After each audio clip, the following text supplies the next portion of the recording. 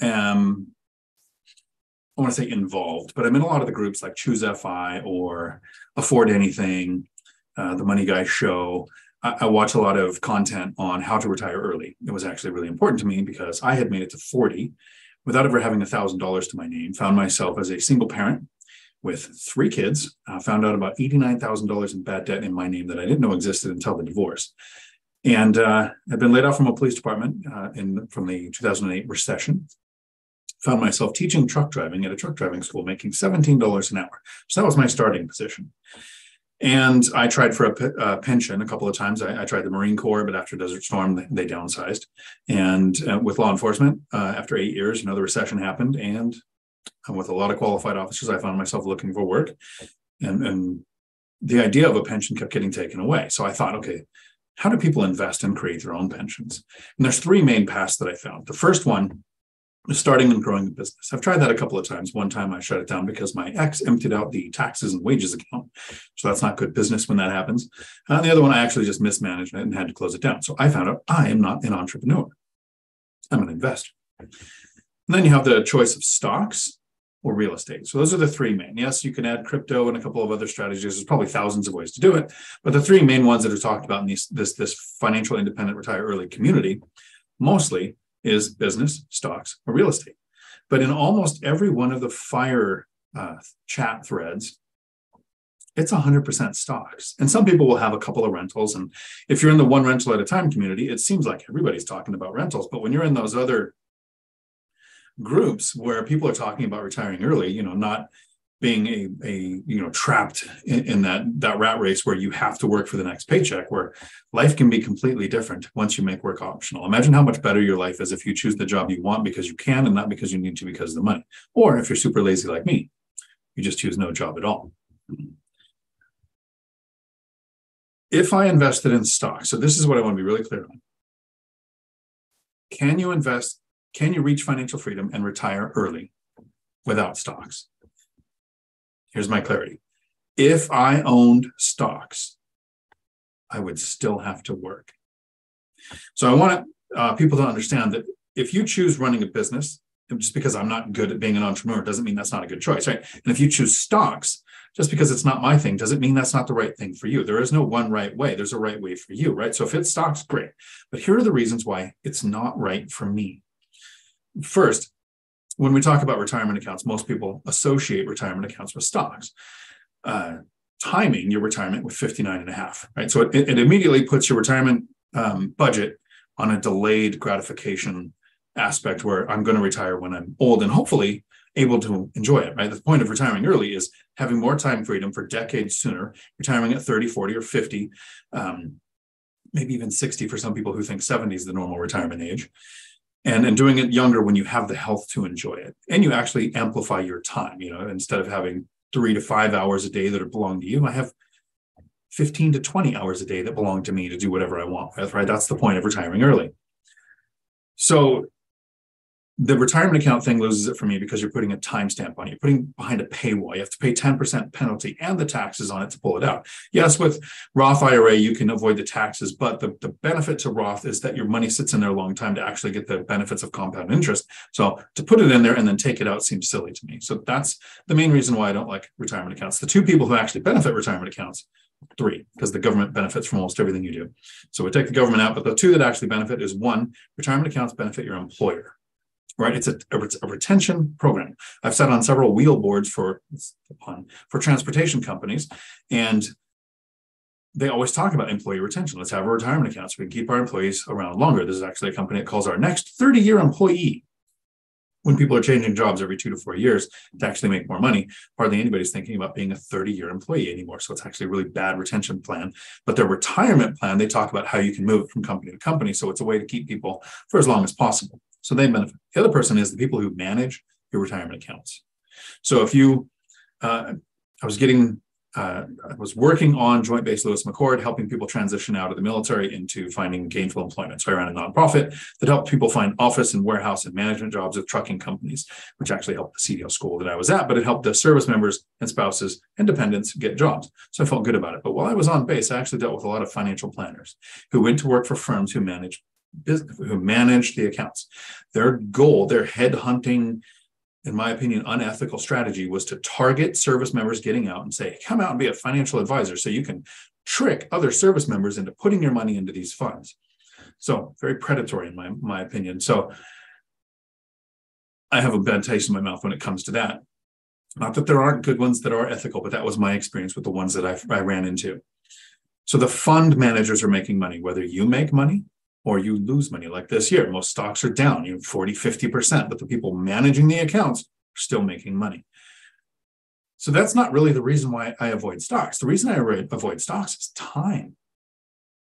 Right? When I started, I was making $17 an hour. I had a bunch of bad debt. I was raising 3 kids as a single dad.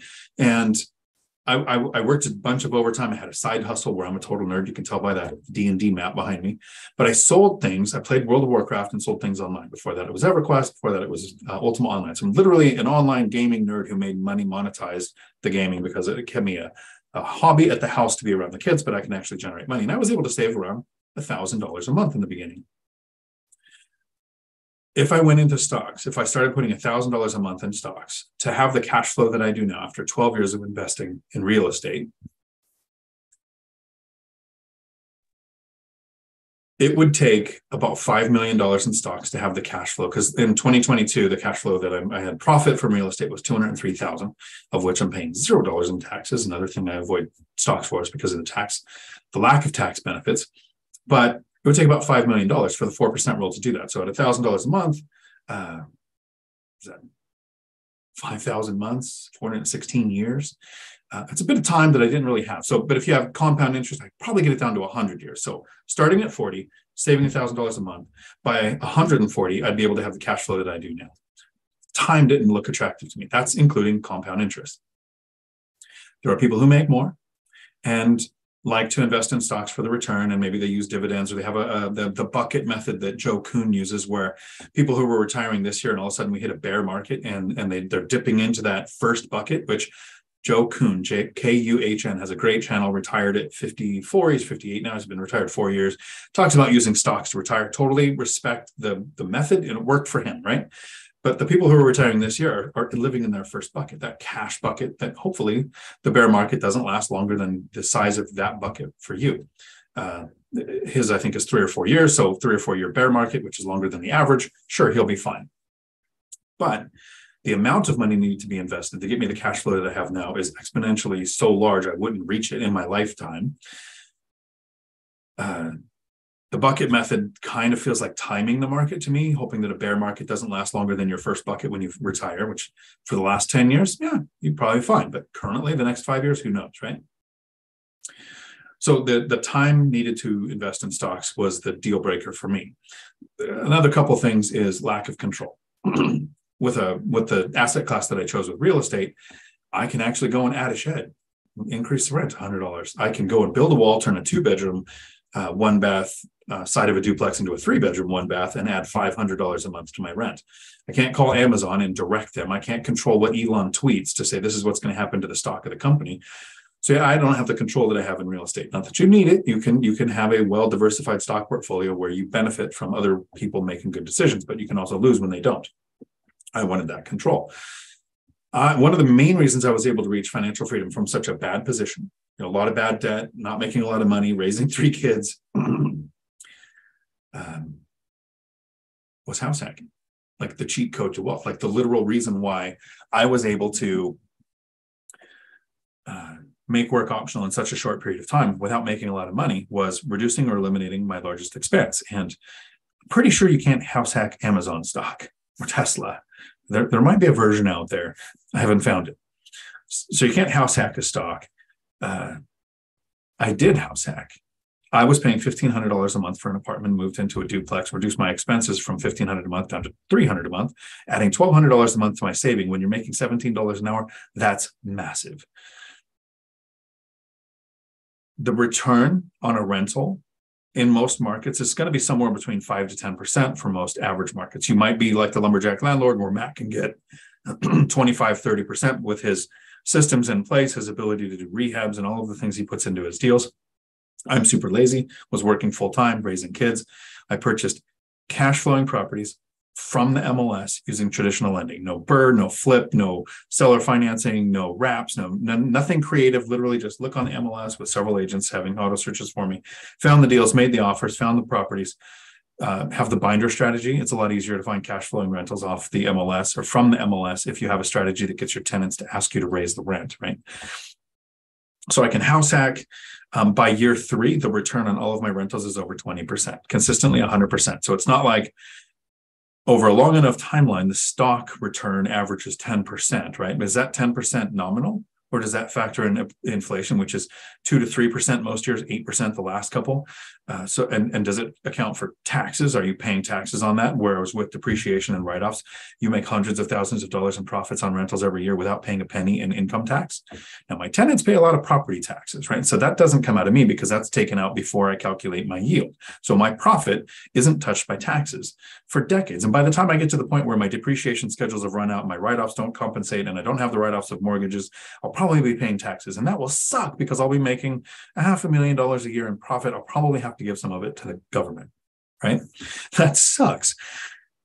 So is it possible to retire with stocks? Yes, that's the traditional method that people do because they want you to work for 40 years, more than 40 hours a week for more than 40 years to retire in less than 40% of what you make.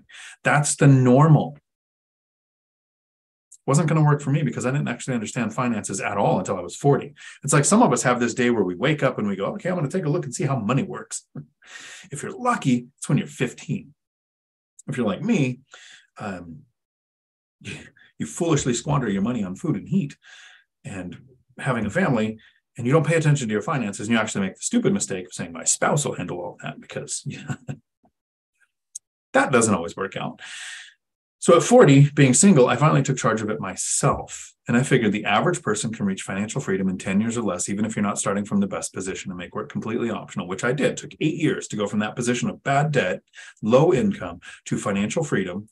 Financial independence happened in about 8 years. I worked for 4 more years because I really liked my job. I was actually demoted all the way down to the president of that truck driving school and grew it from 6 staff to 60, 1 location to 5. Like I was really enjoying the job. The time freedom was more important than growing a company for someone else. It is absolutely possible to retire without stocks. If I had money trapped in a retirement account, I'd still be working. If I owned stocks, I'd still be working. So the last thing I'll wrap up with this live, which is going to be a nice long live where I answer as many questions as I can get to. Sometimes I'll do a midday live random where I put the timer out here and you have 17 minutes for me to get the content out. And we're at 13 now, so I'd almost be coming up to the end of the hour. Good timing. Thanking my future self when I watch this later to see if I sounded as stupid as I thought I did. But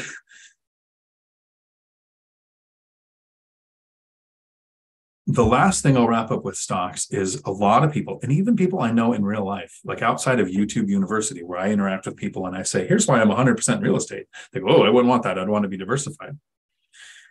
So Warren Buffett and Charlie Munger are partners. They've been partners for decades. It took me forever to learn Charlie Munger's name. I have some memory issues, but Warren Buffett, I must have heard it before I had the trauma. So Warren Buffett always talks about diversification. Kevin O'Leary, Mr. Wonderful, talks about no more than 20% in any asset class, no more than 5% in any one asset. So these are super wealthy people talking about being diversified. And one of the biggest mistakes most of us do is we get our advice from not wealthy people. We interact with the 99%, our parents, our teachers, our coworkers, people who aren't financially independent. Work is optional. They don't have to work. So we listen to them and they say the worst advice, right? We get the worst. So when we turn to the wealthy people, Charlie, Warren Buffett, Kevin O'Leary, we think, oh, the super wealthy person is saying to be diversified. Totally makes sense. Well, Charlie Munger came in with something that resonated with me and totally made sense. He said, that's stupid. Should have seen Warren Buffett's face during the presentation because they were at a booth doing a presentation together. He said, you don't diversify to get wealthy. You don't have the bandwidth to learn stocks, retirement accounts, understand what a backdoor Roth is, a ladder, or whatever any of those words that I don't even want to know is. You don't even understand what depreciation is. There's several different types, right? I have a higher tax pro that makes sure I'm benefiting from it the way that I should. So I don't want to learn those. I don't have the bandwidth to do that, but I know how to learn one asset class. So if I picked growing a business and I had entrepreneurial skills, I totally would be growing a business. If I picked stocks and I dedicated myself to watching thousands of hours in stock content, which is what you're getting when you watch my channel, thousands of hours of me watching real estate content filtered through an investor who reached financial freedom, right? If I focused on stocks, I'd probably be able to reach financial freedom in 10 to 30 years, like the normal path that most people take. I focused on real estate, and I know how to get my tenants to ask me to raise the rent. I know how to keep it. My system's in place where I can self-manage 16 rentals, take less than 2 hours a month to do it, right? I focused on it and did that. If I was learning stocks and growing a business and trying to do real estate and trying to work a job and raise kids, I wouldn't have been successful at any one of them well enough to reach financial freedom. So diversifying while you're trying to reach financial freedom, I agree with Charlie, it's stupid. Pick an asset class and focus on it. Once you become wealthy, your net worth hits the $4, $7, $10 million. Your cash flow is 4 or 5 times what it takes you to live your life because you focused on that asset class and you mastered it. You chased one rabbit, because if you chase 5 rabbits in the beginning, you'll starve. Once you have a pen full of rabbits, you can go out and chase different things if you want. Diversify once you're wealthy totally makes sense. So once you have massive cash flow, more than you need, your net worth is really high, and you take a small percentage, 1% throw it at crypto, 5% throw it at stocks. If you're heavy into stocks, I still suggest house hacking, but maybe buy a rental like Stephan did. He was trying to become a realtor, have inconsistent income because he was super young. He'd go 6 months with no income and then have a large check come in, and he'd buy a fancy car and be broke and then have no income. So he bought some rentals like the wealthy people he was interacting with did, so that he'd have some consistent income every month. And then he went on to do YouTube and invest in stocks in different ways. But he became wealthy, financially free by picking one asset class and mastering it. The point of this video was you can retire early without owning any stocks. You can be diversified without owning any stocks. Here's how I diversified in real estate, the Cliff Notes version. I keep my rentals at least 10 miles apart so that I'm drawing tenants from multiple sources. I don't want a 10-plex. I want 5 duplexes. So I own 7 properties with 16 units that are spread out more than 10 miles apart. Except for one, they're like 7. It's a great deal. So I'll bend on my rules and lose something, not a lot of it. But I want at least 2 or 3 economic drivers. So a base, a port, a college, hospital, Boeing, Amazon, a beach, something that draws in people, large population. I want to diversify the tenant base, right? If you went to 100% Section 8 and then the housing voucher program shuts down for 6 months, you're not going to be in a good position. Or if a government shutdown lasts long enough for that to be impacted, you're not going to be in a good position. So I do 1/3 military, 1/3 Section 8, 1/3 working or retired. I am very diversified in one asset class that I mastered to reach financial freedom and be able to walk away from a really good job that I liked, because time freedom is amazing. I'm not telling you to pick real estate. I'm telling you, you can retire early by picking an asset class and mastering it. And that is possible to do it without any stocks.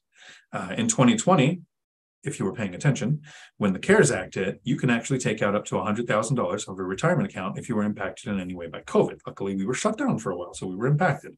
I took my money out. I still contributed for the match because it makes sense to get that free money, right? It irritated me that I was locking money away, but it was free money. So I have about $11,000 in the retirement account, which this month I'm taking out because in 2023, I'm not going to have any W-2 income. So I'll be in the lowest tax bracket for earned income. And I'll pay the 10% penalty. I don't care. Was it $1,100? I'll just burn it. Doesn't matter, because the return I'm going to get on the $5,000 or $6,000 that's left after the government takes their share, the return I want to get on the worst case, I get $5,000, so less than half. Within 2 or 3 years, I'll be getting a 20% return or better on a rental property with that money. Consistently over the next few years that it would take me to get to 59.5, which is 7.5 years away now. I'm 52. I will have more money than what is in that retirement account. I will have control. I will have cash flow from it now to actually live on.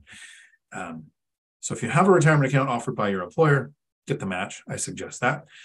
But beyond that, anything above that should be invested in the asset class that you're trying to master to reach financial freedom. So let me see if I can get to these questions and see how everybody's doing here on this Saturday morning, or on whatever day you're watching this in Futureland. Hello, Futureland. Howdy, Nathan. Nice to see you here. All-Nighter Hider. Howdy. Kip. Howdy. Good to see you. No control with stocks. Good point, All-Nighter Hider. That's true. You do control where like if you have a retirement account, you could pick the asset classes or, your, what do they call it? Your structure, 10% bond. And, the younger you are, the more risk you have. So it sounds like you have some control, but you have a lot of control with real estate. Laser. Howdy, laser-focused solutions. I have trapped money in 401k. Wish I knew years ago there were other vehicles like real estate rentals. Me too. But it's like I said, we all have this one day where we wake up and we go, okay, there's another way to do this. Oh, this is how money works. First, you have to realize it's not real. Once you realize money is not real, it becomes a lot easier to get a lot of it. And the person making $15 an hour, barely making the money to buy food with their money, there's no way that person is usually going to see that money is not real. It tangibly turns into surviving, right? And that's a hard point to get out of. And so I've had people leave comments saying, the other day I did a short, which I'm going to try to do a few more of, talking about poor people think money is for paying for things. Middle class think money is for leverage. So you want a good credit score so you get a big house and a big car so people think you're living a big life. And wealthy people understand money is to make more money. And there were some comments where people said, well, of course, if you're wealthy, money is to make more money. But if you're poor, how do you do that? Well, that's why I had to house hack. That's why I had to have a side hustle. That's why I had to work overtime. That's why I avoided bad debt. I didn't know that bad debt existed until I found out about it. But it's more important if you're poor to focus on generating your money, making money, than if you're wealthy. Once you're wealthy, you can actually make some bad decisions. You can say, I've got 130 rentals, right? And I'm not saying the lumberjack landlord is going to do this, but he's got more than 130. You could say, I'm going to buy that rental in that town over there and gamble on appreciation. It's not going to cash flow, probably going to lose some money. Who cares if that's what you do, right? Because it's such a small part of your portfolio. The wealthy person can actually look at money like it's not real and do stupid things. The poor person shouldn't. They should do something where they have control, they have a plan, and they stay focused. So with the 401k, if you have money trapped in there, I don't recommend taking it out like I did and putting it to work in a rental, especially on your first couple of deals. That first 1, 2, maybe even 3 rentals is when we tend to make our biggest mistakes. We buy alligators. We have bigger expenses than we anticipated. We don't know how to calculate rents right. All these problems can happen. I lost money my first year owning a rental. So I wouldn't want to put your retirement account at risk while you're learning the basics. Once you have your strategies down, I support emptying out retirement accounts and putting it to work in a rental. I do not support self-directed retirement accounts where you can buy a rental with it in it, because you lose all the benefits of owning real estate. You can't self-manage depreciation, all these things. The reasons why I want to invest in real estate are just not there. There is a use for your 401k while the money's trapped in there, like you said. And that is when you go to buy your real estate, your next rental property, lenders will recognize 50% of a retirement account as a reserve. So one of the challenges we have when we buy a rental property is you need to have money. It takes money to make money. Nobody ever says it doesn't have to be your money. So there are ways to invest with little or no of your own money, finding a partner, using hard money to do a BRRRR, all these creative strategies that I don't do. I save the money, buy the property, add the cash flow to saving the money to buy the property, rinse and repeat. Super slow, super boring in the first 5 years, but the next 5 years were hard to keep up with. So you have to save the down payment, the money for closing costs, the money for immediate repairs. Even the rent-ready or already occupied properties that I prefer to buy have something small that needs to be done. I did purchase one property that needed a roof, so I went into it knowing that cost to acquire was going to include buying a roof replacement. And reserves. The lender's going to say you need, down payment, closing costs for immediate repairs, and reserves. You have to have money sitting there. Some confusing lenders will say you want 4% of your net worth, so you need to figure out what your net worth is, or no, 4% of it was your net worth. Other lenders will say we want you to have 3 months or 6 months of your principal, interest, taxes, and insurance. So your mortgage payments of all of the properties you own, primary house, rentals, doesn't matter. All of them put together, you have to have 3 months in an account. Well, saving all of that money might take you longer. It's the best way to do it. You want the reserves for the emergencies that are going to pop up, right? But I had a retirement account, I had $17,000 in credit cards I hadn't tapped. I had cash flow from a good job. I had cash flow from real estate. When I purchased my fourplex, I dropped down to having $200 in my bank account. So 12 years ago, making $17 an hour, never having $1,000 in my account, I got up to having $141,000 in the bank, most money I'd ever seen. Seems like a life savings to somebody. And now that seems like a I'll probably make that next year that I might not spend, right? Like that's such a different version for life for me now, which I'm trying to get all of you to that same point. But I purchased the fourplex, did the down payment, did the closing cost, did the immediate repairs, put a roof on it, and I had $200 left. Lender would never do that. So we used my retirement account, 50% of it counted as the reserve. So the lender was like, okay, you don't have to tap it, touch it, take it out. You have to prove that it's there. It had to prove that it was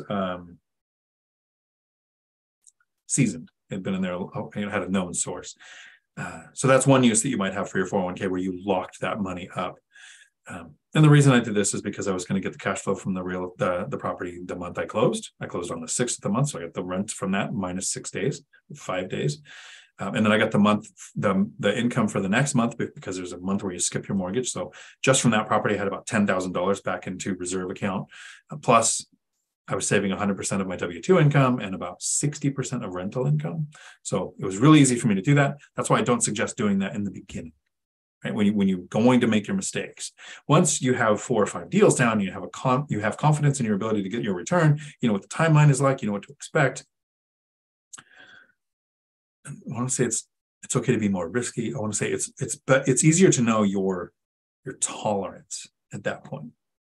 Phil, howdy. We still need to make a call. Reach out. Okay, stocks are very unstable. That's where a lot of people talk about over a long enough timeline. If you compress looking at the real estate market, it looks like it kind of does what stocks do too. So it's slower, it's stickier. You can have times where it crashes, like in 2008, but who benefited in 2009? Long-term buy and hold investors. First, rents didn't dip unless you were in Class A, really, really high-end rentals, which I don't suggest investing in. I like Class B or C because there's more demand in economic downturns. So actually rents went up in 2009 and 10 in my area. And then they've historically not ever gone down since we've started tracking the data, right? So you benefit in bad times by being a long-term buy and hold investor, and you can buy more because the prices went down. When stocks crash, with dollar cost averaging, yes, you're going to buy more stocks. But imagine the emotional roller coaster of right now, my net worth, I'm trying to think, which is not a number that I would care about or know, but I've made videos on net worth. Like, when did I get $1 million in debt, $1 million in net worth? Which one happened first? They actually happened in the same transaction on the same day. So chicken or egg? It was an omelet with chicken in it. So stupid screen popped up, wants me to put an ad in, and I'll do that. Real estate can seem unstable if you're uneducated. If you're trying to do a BRRRR and you're heavily reliant on interest rates staying where they're at and prices staying where they're at or increasing, instability is a thing. So don't start with the BRRRR method. Same thing. I would do what Millennial Mike did. Get 8 to 10 rentals, have a portfolio in place, have confidence in your job, because right now nobody wants to work in law enforcement. So there's pretty good job security. And then do some BRRRRs to where he purchased them when interest rates were 3%, and then they doubled up into the 6% range, right? So the BRRRR he had planned didn't work, but he was able to handle it. Still walked away with a successful BRRRR. But if it was his first deal, I don't know that it would have worked out as well. As he now knew, here's how long it takes to do a rehab. Here's the rents I can actually expect. Here's how my property management is going to work. Like, he had the skill set to do it successfully. If you're a flipper and you've been watching flipping shows for the last 10 years in an uptrending market where a mistake added a delay, people look like a genius if they made mistakes, because a couple months later it was worth more. The market compensated for the mistake. Are you confident that the market is going to continue to uptrend when 80% of people are expecting it to go down? The lumberjack landlord expects 5 to 10% drop in home prices. Still not enough to delay buying.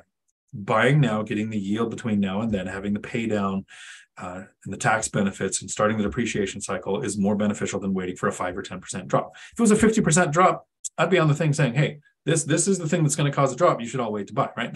Don't take that clip out and play it out of context, because that's not what I'm saying. Zoomer says expects it to be flat. He expects prices to stay the same. I believe in inflation. And I think that we printed more money in the last 2 years than the last 200. And inflation is going to cause assets to take more currency to purchase. So it's not a supply and demand issue. Supply and demand are going up and down at the same time in housing.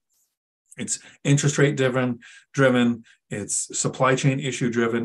We built less properties in the last 10 years than we did in the last several decades, each decade by themselves. But there's all these things that make supply and demand go up and down at the same time. I think inflation is going to cause prices to go up. And it doesn't matter. If it goes up 10% or down 10%, I'm still buying right now. I'm still hunting for the next deal. So I agree with you, Kip. They are unstable, and they peak and trough a lot faster than real estate does. And okay, howdy, just found alive.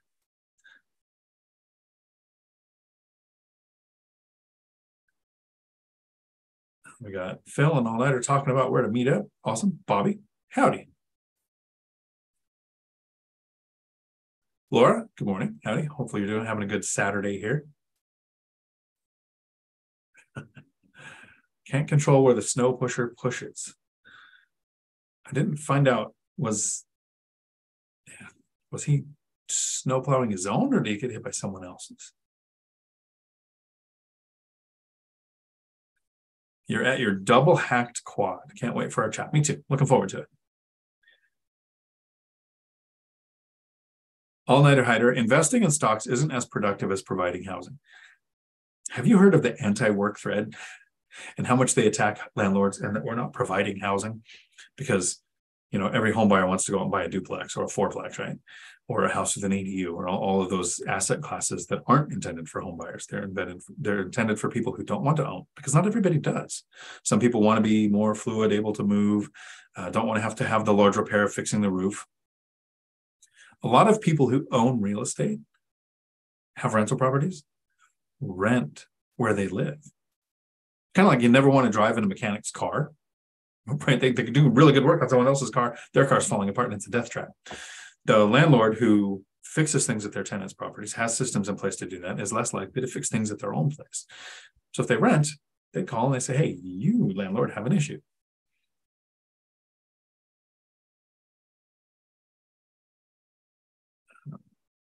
And this is a point where, for me to remind everybody, I encourage you to put questions into the chat.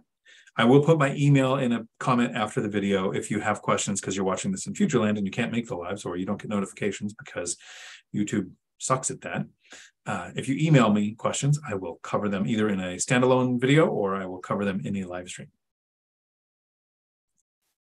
Bill O'Connell, first order of business, hit the like button. Every time you hit the like button, an angel gets its wings. The chat moved, which is awesome because that means there's questions coming. I appreciate that.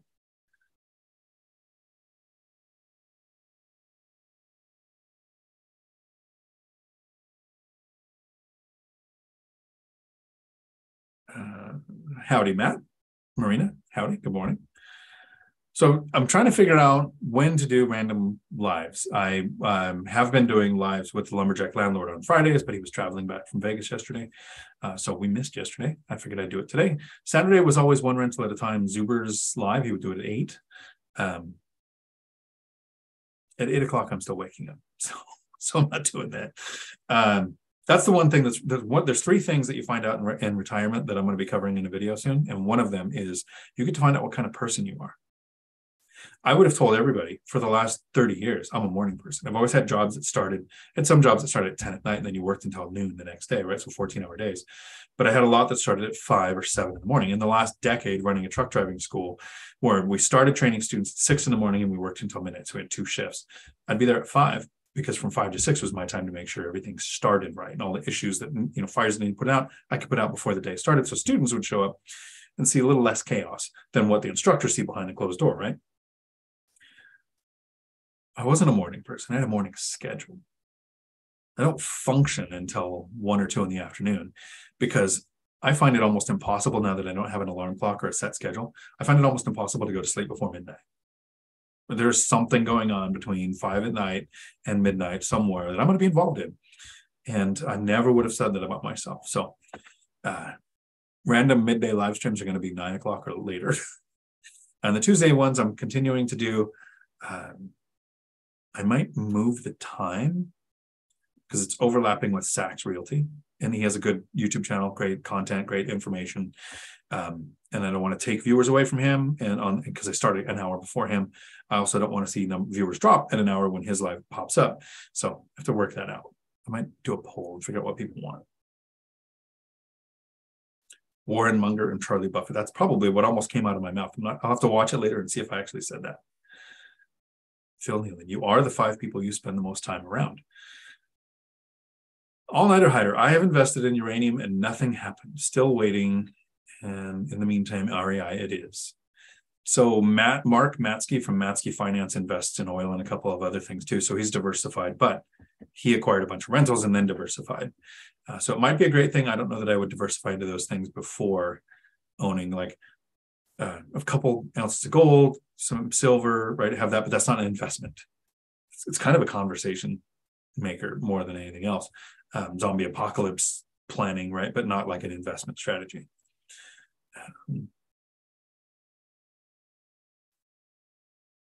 Duchess, howdy, Section 8 disappearing.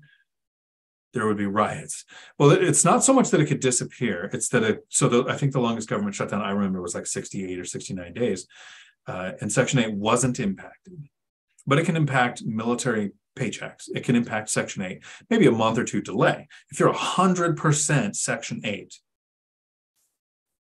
and you don't have enough reserves to handle that delay, that's not a position I would want to be in. Also, Section 8 sometimes can lag. The last couple of years, they were, 20 to 30% below area average. So having more than a third of your portfolio in that for stability could be costing you a lot of money. If you go to the website that Lumberjack Landlord shared, where it shows what they're going to pay per county per year projected for 2023 and I think 2024, they're actually catching up quite a bit this year because they base it off of the last 5 years' data. And in 2021, rents went up like 40%. It wasn't like, oh, we're going to do a 5 or 10%. My tenants asked me to raise the rent 20 to 28%. So if a requested rent increase was over 20%, the actual rent increase that landlords did and didn't care about turnover was more than that. Now the HUD is using it, the Housing Authority is using that information to set rents. So I still think diversification, you might be comfortable 100% in Section 8, or Lumberjack Landlord was 0% in Section 8, and he has had some headaches. And there are some reasons why certain counties, I invest in 2 counties. My Section 8 tenants that are in one county, I will not invest in it in the other. The Housing Authority might tell you it's a good or bad investment in your area too. John, Texas, howdy. How's the search for the $1 million property going? It's hit or miss. I have made some offers. I haven't seriously looked because I'm not trying to add units. Like the $1 million search, so here's the chronology. Sorry, my voice apparently lasts exactly 38 minutes. I would like to thank the sponsor of today's video, Skull Vodka, who obviously doesn't sponsor my videos. They just make them possible. I started looking for $1 million property at the beginning of 2022. I had saved like $250,000, so I had the 25% down. I was starting to save the reserve, so I was looking for the property, found a couple made offers. I was planning on working for another 3 or 4 years, at least, if not another decade, right? I actually wasn't paying attention to the cash flow of the rent increases. And there's a video coming out on that too, because somebody sent me an email and I'm going to give them credit in it, or it might have been a message on the impact of a small rent increase. So if you've been watching my content, you'll get the Cliff Notes version here. I talk about the hidden cost of property management, that if you're paying 10% to property management, they're probably taking about 50% of your gains, right? If you have $2,000 in rents coming in and your mortgage going is $1,300, so you have $700 a month coming in, you're paying 10% to your property management. So setting aside for repairs, maintenance, and vacancy would be $300 or $400. So we'll say $300. So 13 plus 3, it's $1,600 is going out. So you're setting aside the mortgage, repairs, maintenance, and vacancy of $300. Might be a little bit more than that. This is loose math because I haven't done the video yet. So don't hold me to this whiteboard that I'm not doing. You have $400 left. Well, 10% of 2,000 is 200. 200 is going to the property manager. They're making half of what you could make. So they're getting paid as much as you to take all the risk and on them, save the down payment and buy the property, right? So that's one of the reasons why I self-manage. I want to double my profit. Well, a 10% rent increase can add 50% to your profit. And I wasn't really tracking that. The binder strategy in 2021 that hit 20 to 28% of my rents took me from a projected, so I made 128,000 in 2021. I thought I was going to make 168,000 in 2022 and ended up profiting 203 plus like 30 something $1,000 into the reserve account. Actually felt pretty stupid going to work, right? The money the income snowball is a thing.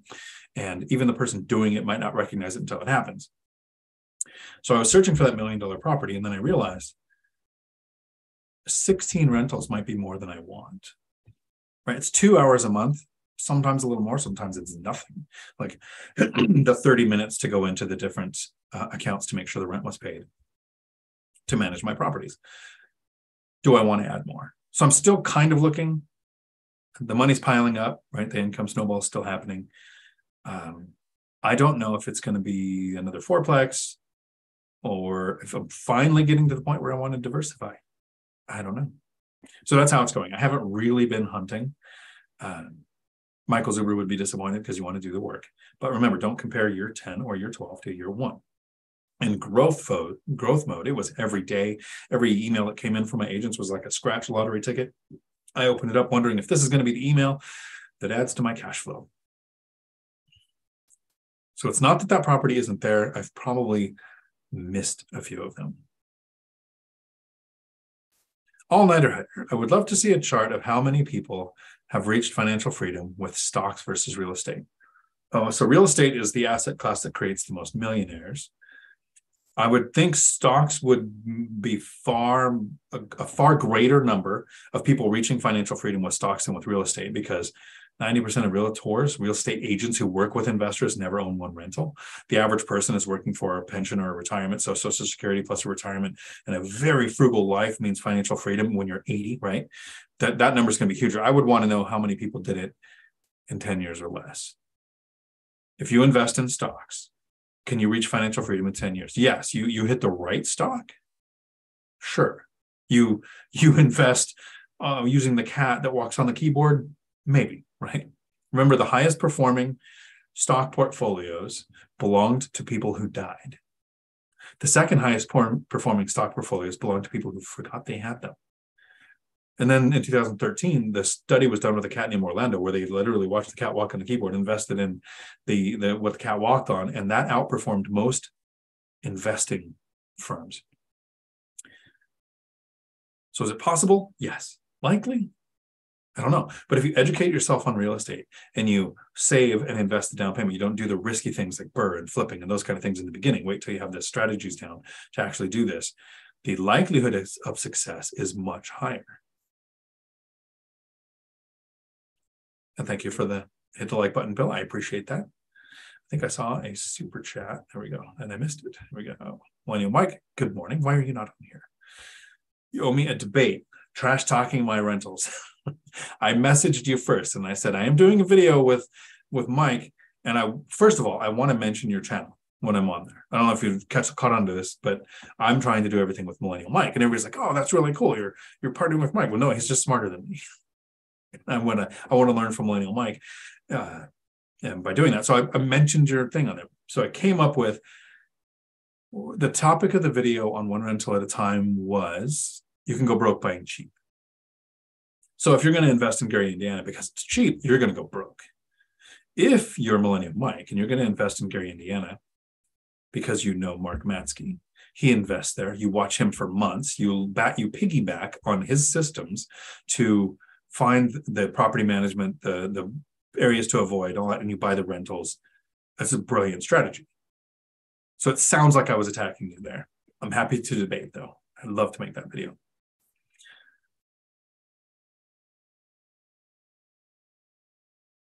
Laser focused solutions. I love the short. Thank you. I appreciate that. For quite a long time, I avoided shorts. He doesn't watch this content, so I can talk about it here. My son has the millennial attention span, right? I don't know that he's ever watched a movie. I talk about a movie that I like, and he'll go on and watch the Screen Rant pitch meeting and go, yep, I watched the movie too, because it was 5 minutes long. So getting him to absorb content is very difficult. So he'll watch my 10-minute videos or less, but he won't watch anything more than 10 minutes. He'll talk to me, but the conversation has to be less than 10 minutes long too. So he's always wanted me to do shorts because he watches shorts all day long. Millennial Mike pointed out that this is the way people are learning. So I've been hesitant because I'm not trying to monetize my channel. I'm not trying to make a bunch of money. I'm probably going to have sponsors because I'm not stupid. I'm not going to turn down money, right? I don't want to sell hours. I'll give hours away on like, roll the dice or whatever. That's why I set it at $5,000 an hour. If you want an hour of time, it costs $5,000 because nobody's going to do that. So I don't have to create another job, but I can still give away the time. The shorts content, I was looking at what can you learn in a short? So I didn't want to make them. But that I was looking at it wrong. What can you say in a short that can get someone's attention and give a concept, and then the person will want to figure out the concept and do a deeper delve. So stand by to see more shorts. And I think I'm going to try for like 20-second shorts, not minute-long shorts. I don't want to do, Zuber's got a good team where they go into the long videos like this. They take a good sound bite. They take a minute. They make a short. I mean, literally like 5 to 30 second. Here's a thought. Have you ever thought of this? And see how they do. They're doing pretty good so far. Samik, howdy. I follow your videos a lot and learn a lot. Thanks a lot for contribution. Howdy from India. Howdy. I don't know what part of India you're from. I watch a channel called Minority Mindset with Jasprit Singh, who's from India, and I've actually learned a lot about India, I think, because I'm in America and they don't teach us anything in school, from watching his content. Like I didn't understand anything about the Sikh religion. I didn't understand about the last name thing. I didn't understand like all kinds of things. While I'm learning about finances, I'm also learning about that culture there. So that's really cool. And there was one study where they were talking about first generation billionaires, where the Millionaire Next Door does a study of 10,000 people or whatever, and it's like close to 80% of millionaires are self-made. So like 12 to 18% inherit, and they went through all these countries where the first generation, and India was like at the top of the most billionaires being self-made of all of these other countries. I thought that was interesting. John, Texas. How much was the cash flow on your first rental property and how much is it now? That was a great question. I did a video the other day. I think it was a live stream last week. Have I mentioned memory issues? But talking about the first 10 years. Here was the cash flow.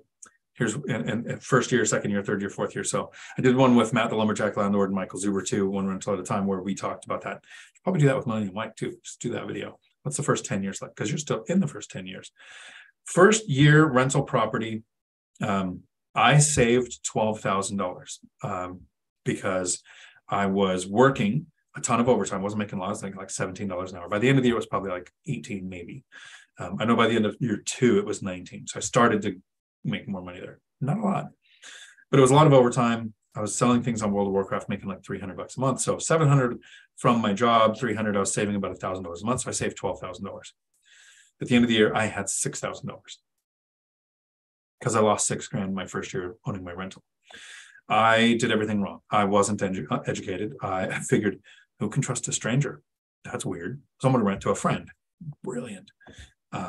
Who would have a lease with a friend? That's putting a contract into a relationship. That's just weird. So we didn't even do a handshake. We just kind of said, "Oh, you move in, this will be the rent."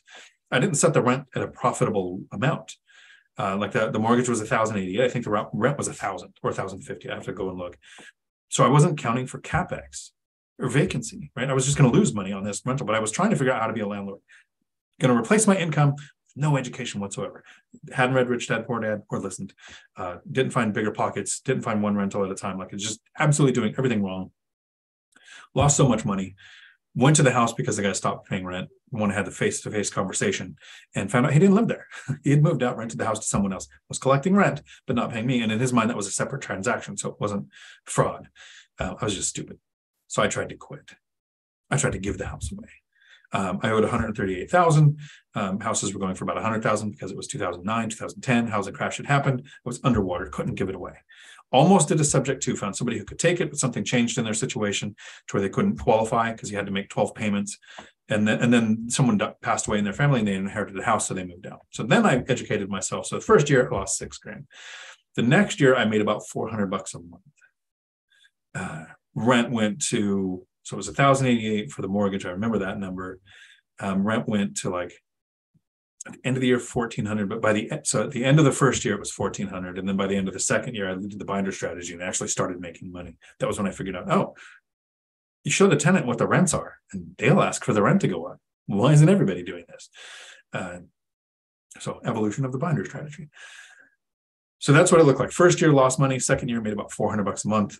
Currently, it's paid off. Right, it was my lowest amount owed on the property with the highest interest rate was above 6%.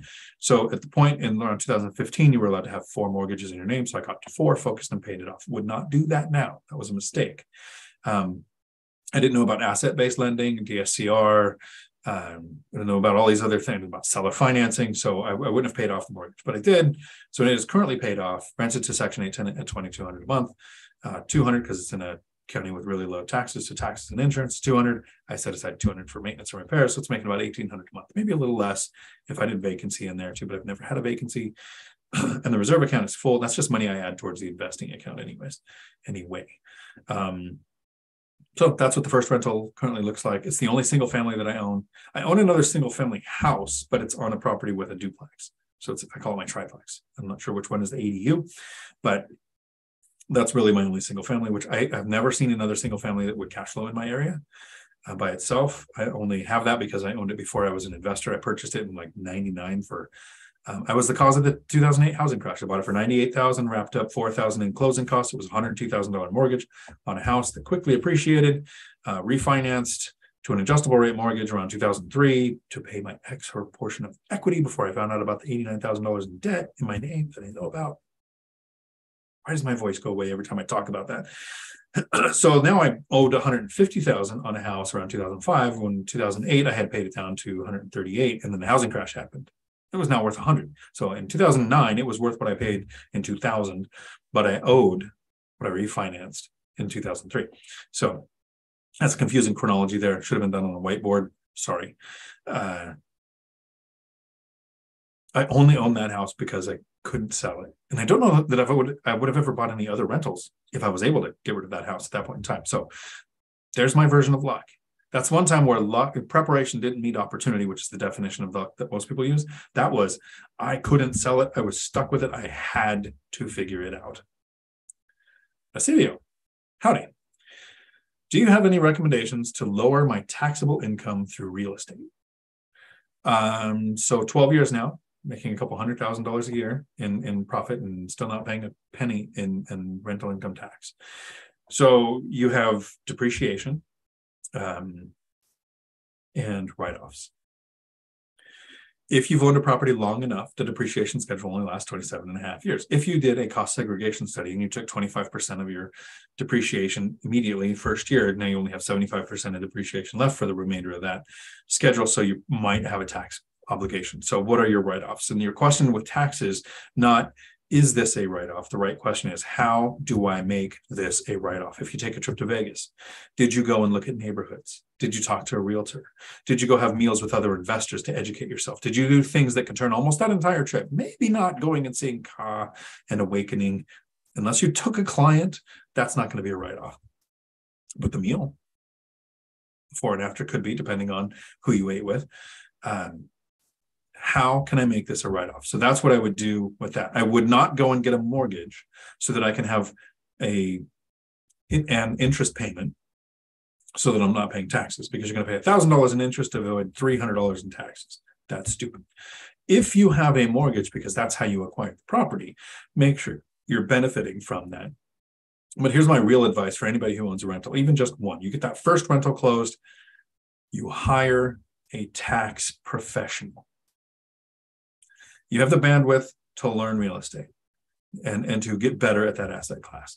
The thousands and thousands of pages of the tax code, I don't even want to know how a cost segregation study works. I don't want to know is it bonus, amortized, scheduled, depreciation. I want to know what any of that means. I want to know that I have a tax pro who's doing the best I can to avoid not evade, but avoid taxes that you aren't required to pay. So if you're paying income on rental income, you're two things are happening. One, you're either doing your taxes wrong, or two, you're making so much money that you're going to have a tax obligation. That's not a bad thing, right? A lot of people say, oh, I don't want to pay taxes. I would love for my profit to be so much that the depreciation and write-offs didn't cover it to where I actually had a tax obligation. But for the first decade, that's actually pretty rare to make enough money to where you don't have taxes because depreciation and write-offs actually hit that. You can, not so much on the taxable income, but you can go to the county tax assessor and try to get your property taxes adjusted, depending on how that compares to other taxes in the area. My brother has done that successfully a couple of times, but it was at a time where it actually made sense. And I'm not saying that's always going to work. It is not something that I have done. All-nighter hider, sacrifice to provide opportunity is a worthy sacrifice. Basilio, I like that all-nighter. Basilio, I have been investing in real estate, but paying a lot in taxes since I have a W-2 job. So that's the separation. Okay. And I'm passive real estate investor. So we were in the same boat.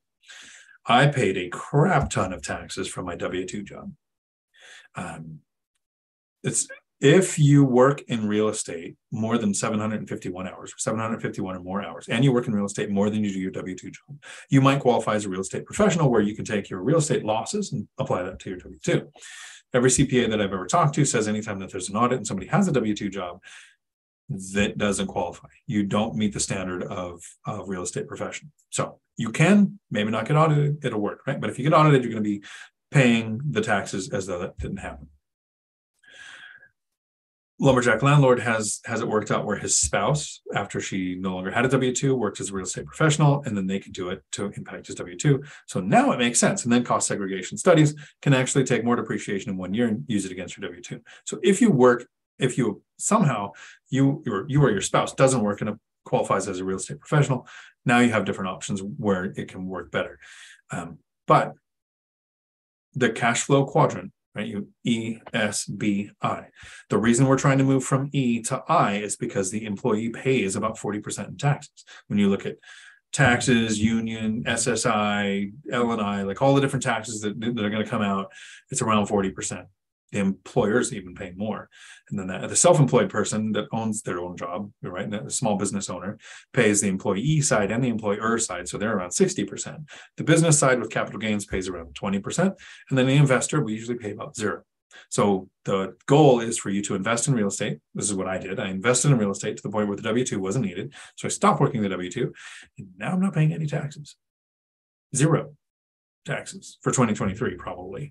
2022, I worked for about 6 months. So yeah, I'm actually going to write a check to the government for taxes for that employment, because it wasn't income from real estate. That $203,000 was real estate only.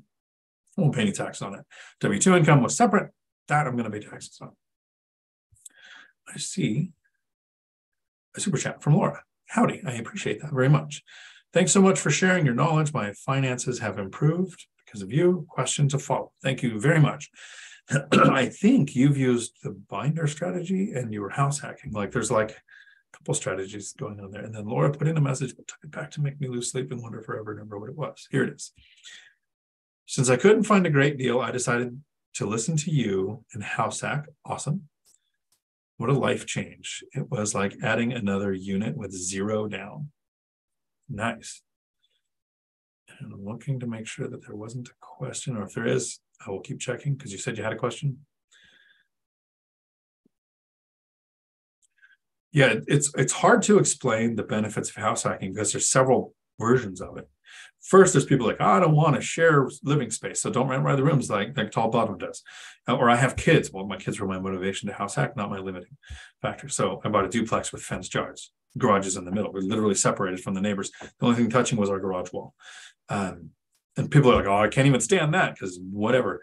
House with an ADU, separated by different driveways, fenced off completely. Like you're not even going to interact and you're going to live in an area where there's no neighbors at all. That's the same thing. Or let's say you don't want a house hack at all and share space with someone else in any way whatsoever, not even a house with an ADU. So you purchase a property, owner occupied, for the low down payment and best interest rate. You live there for a year, rinse and repeat. You are house hacking, turning your primary residence into a rental without shared living space. Find somewhere on that spectrum that you fit to incorporate that into your investing rapidly. I could speak, words are hard. Rapidly speed up your timeline. And Laura took back a message again. I'll keep waiting. I know you're going to get it in there. I will come back for your question, Laura.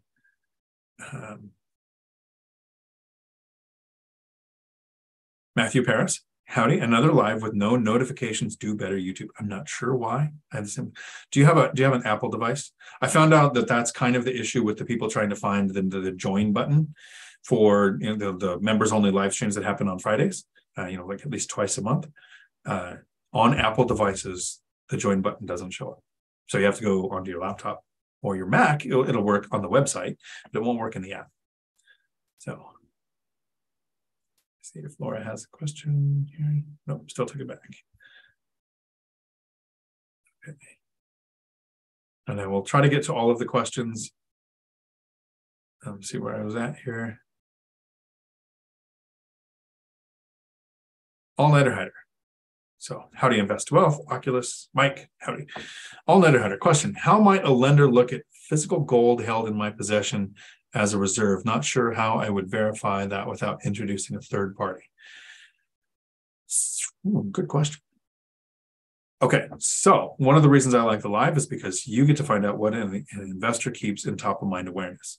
So if it's something like this where I'd have to go and research, I don't have enough gold for it to be a consideration. I do know that lenders would look at paper gold, 50% of that, easier than they're going to look at real gold, physical gold, without a third party, like you said.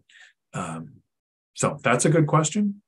The paper gold where you're basically buying looks like a stock and it says you own this much gold. It's not the way I say to invest in gold, but lenders might look at that and go, okay, so that after cost of sale, after spot moving, you're going to have 50% like a reserve retirement account. You pay taxes on capital gains after how long you've owned the asset. That's how I would look at that. The physical gold, you'd have to figure out how the third party, how they verify. One of the main reasons that I don't buy gold is where is the trusted, verifiable source of getting not diluted, actual real gold.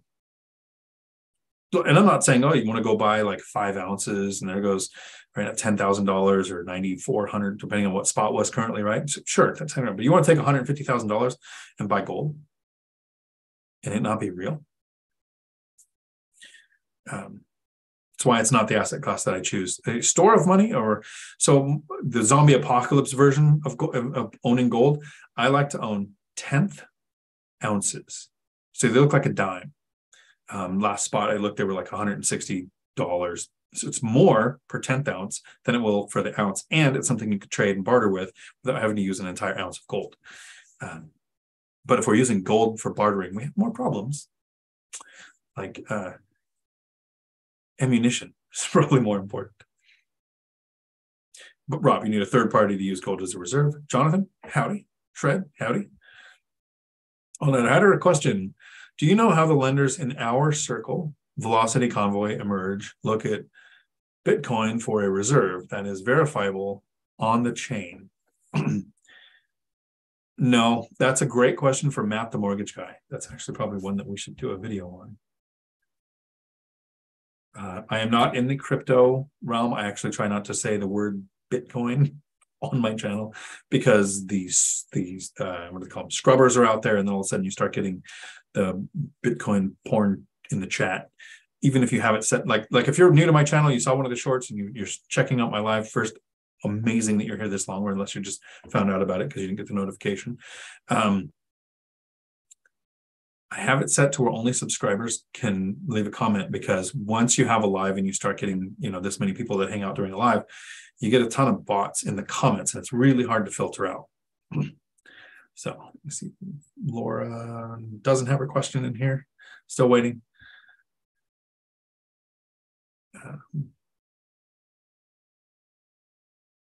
Yeah, so I'm not a crypto investor. Again, not that it's not a good asset class. I am not versed in it. And you pick your asset and you focus and you study and you master it.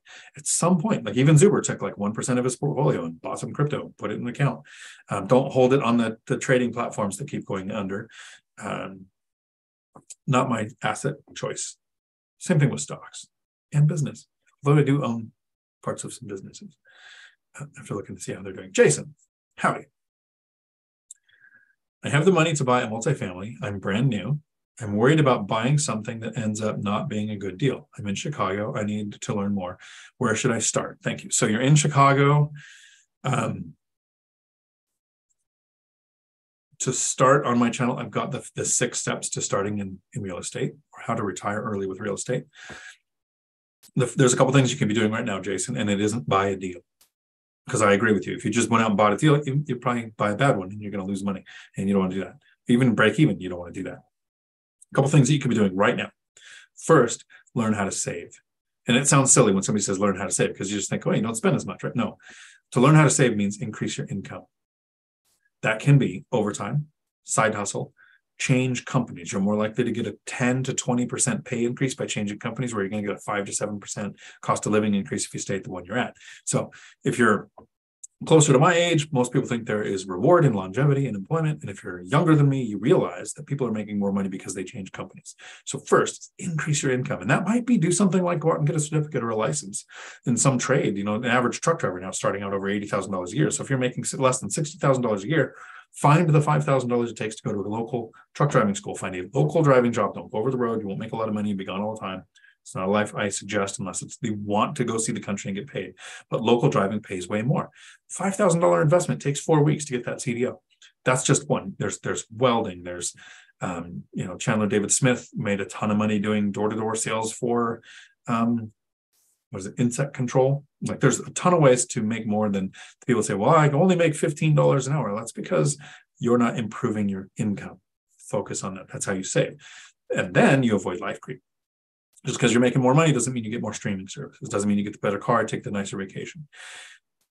You need to learn how to reduce your expenses. And for me, there's 2 main ways to do that. First is have a budget. And I don't have one. Never have, never will. I don't like people telling me what to do. And a budget is just me telling me what to do. So have a budget to learn how to control your finances, or house hack. If you can house hack, reduce or eliminate your largest expense, so rent out rooms to somebody. When you buy that first investment property, can it be something like a small multifamily that you move into, owner occupy for better lending, less down, better interest rate, reducing or eliminating? And in my case, I'm actually being paid to live in I'm still house hacking the 4-plex. I get paid to live here. It's a lot easier to save money when you don't have a housing expense. So that's the first thing, save, right? So earn more, spend less. Second thing is work on your credit. You can be doing that right now before you even start investing. You haven't picked a market local at a distance. You haven't picked an asset class. You haven't talked to a lender. You haven't talked to an agent. It's almost the last thing you do is talk to an agent. So you work on your credit score. And there, I would look at old Graham Stephan, 2017, 2019 era Graham Stephan on how to improve your credit. He's got some great videos. My credit score is only about an 800. So I am not a channel that teaches how to improve your credit score. If I had an 840 or higher, I'd probably teach you how to do that, but I can't. I'm an 800. My goal is to shoot for around an 800 because the best lending happens when the score that the lenders see is a 740 or higher. Your Credit Karma score, if it's 740, lenders are probably going to see 30 or 40 points below that. So I shoot for that 780 or higher to keep my score at 740 or higher on the lender side so that you get the best lending options. All of that can be done now. You can do that over the first year that you're educating yourself, watching content like this, one rental at a time. The Lumberjack Landlord, Millennial Mike, and there's a couple other Minority Mindset, just Joshpreet Singh. I would say I watch Graham Stephan, but his older stuff, he really got into reaction videos. And every now and then, though, he does a really good core fundamentals of investing video. Still recommend that. Meet Kevin, his older stuff too, his new stuff. If you're into stocks, he probably has better information than definitely has better information than what I'm going to do because it's not my asset class. But always be careful where you're getting your information. If somebody, and so Graham Stephan and me, Kevin, have great content, right? Especially if it's the stuff that you're looking to do. But if somebody makes the bulk of their income off of the course that they sell or the channel that they have, my YouTube channel this month is probably going to pay for a couple of meals, right? It's not going to pay for my lifestyle, which my goal right now is to learn how to spend. I'm having trouble figuring out how to do that. It's about $17,000 a month coming in that I don't have to work for. And then there's YouTube and some affiliate programs out there. So there's even more money. And I just spent 10 years spending $3,000 or $4,000 a month. It's really hard to break that habit. Because I took a trip to Vegas. I came back with more money in the account than when I left. Who wants to teach me how to spend money? Let me know. Yeah. So you learn how to save, Jason, work on a credit score. So I worked in law enforcement, right? It was just 8 years. So it wasn't like I had a 30-year career and I'm a detective and can teach you how to do blah, blah, blah. But I have this perspective from law enforcement of a lot of people are going to say, pick an asset class, pick a strategy. Are you going to invest in single family or small multifamily? Are you going to invest local at a distance? So you kind of learn those strategies to get an idea of what they are, but then look at the market you're going to invest in. It is a lot easier to start investing where you live. But if you, and around Chicago, maybe you're in the right area. If you're in Seattle or the middle of Los Angeles, you're going to start looking at a couple hours out, Kern County or Fresno, or something outside of the really high cost of living area. House hacking is more important than a high cost of living area, but investment properties, you might go to distance. I'm in between Tacoma and Olympia and Washington, so I'm in the right area. I'm in that equilibrium of prices and rents to where I can find cash flowing properties on the MLS. I wanted to do single family houses. I owned one. I understood the idea. I was gonna do the strategy where I buy a property, live in it for a year, buy a property, live in it for a year, and just rinse and repeat until I had about 5 or 10 properties, and then I'd retire. But single family houses in my area don't cash flow. So I couldn't be like a law enforcement officer shows up at a crime scene and you can't go, I think this happened. Let me find the evidence that supports it.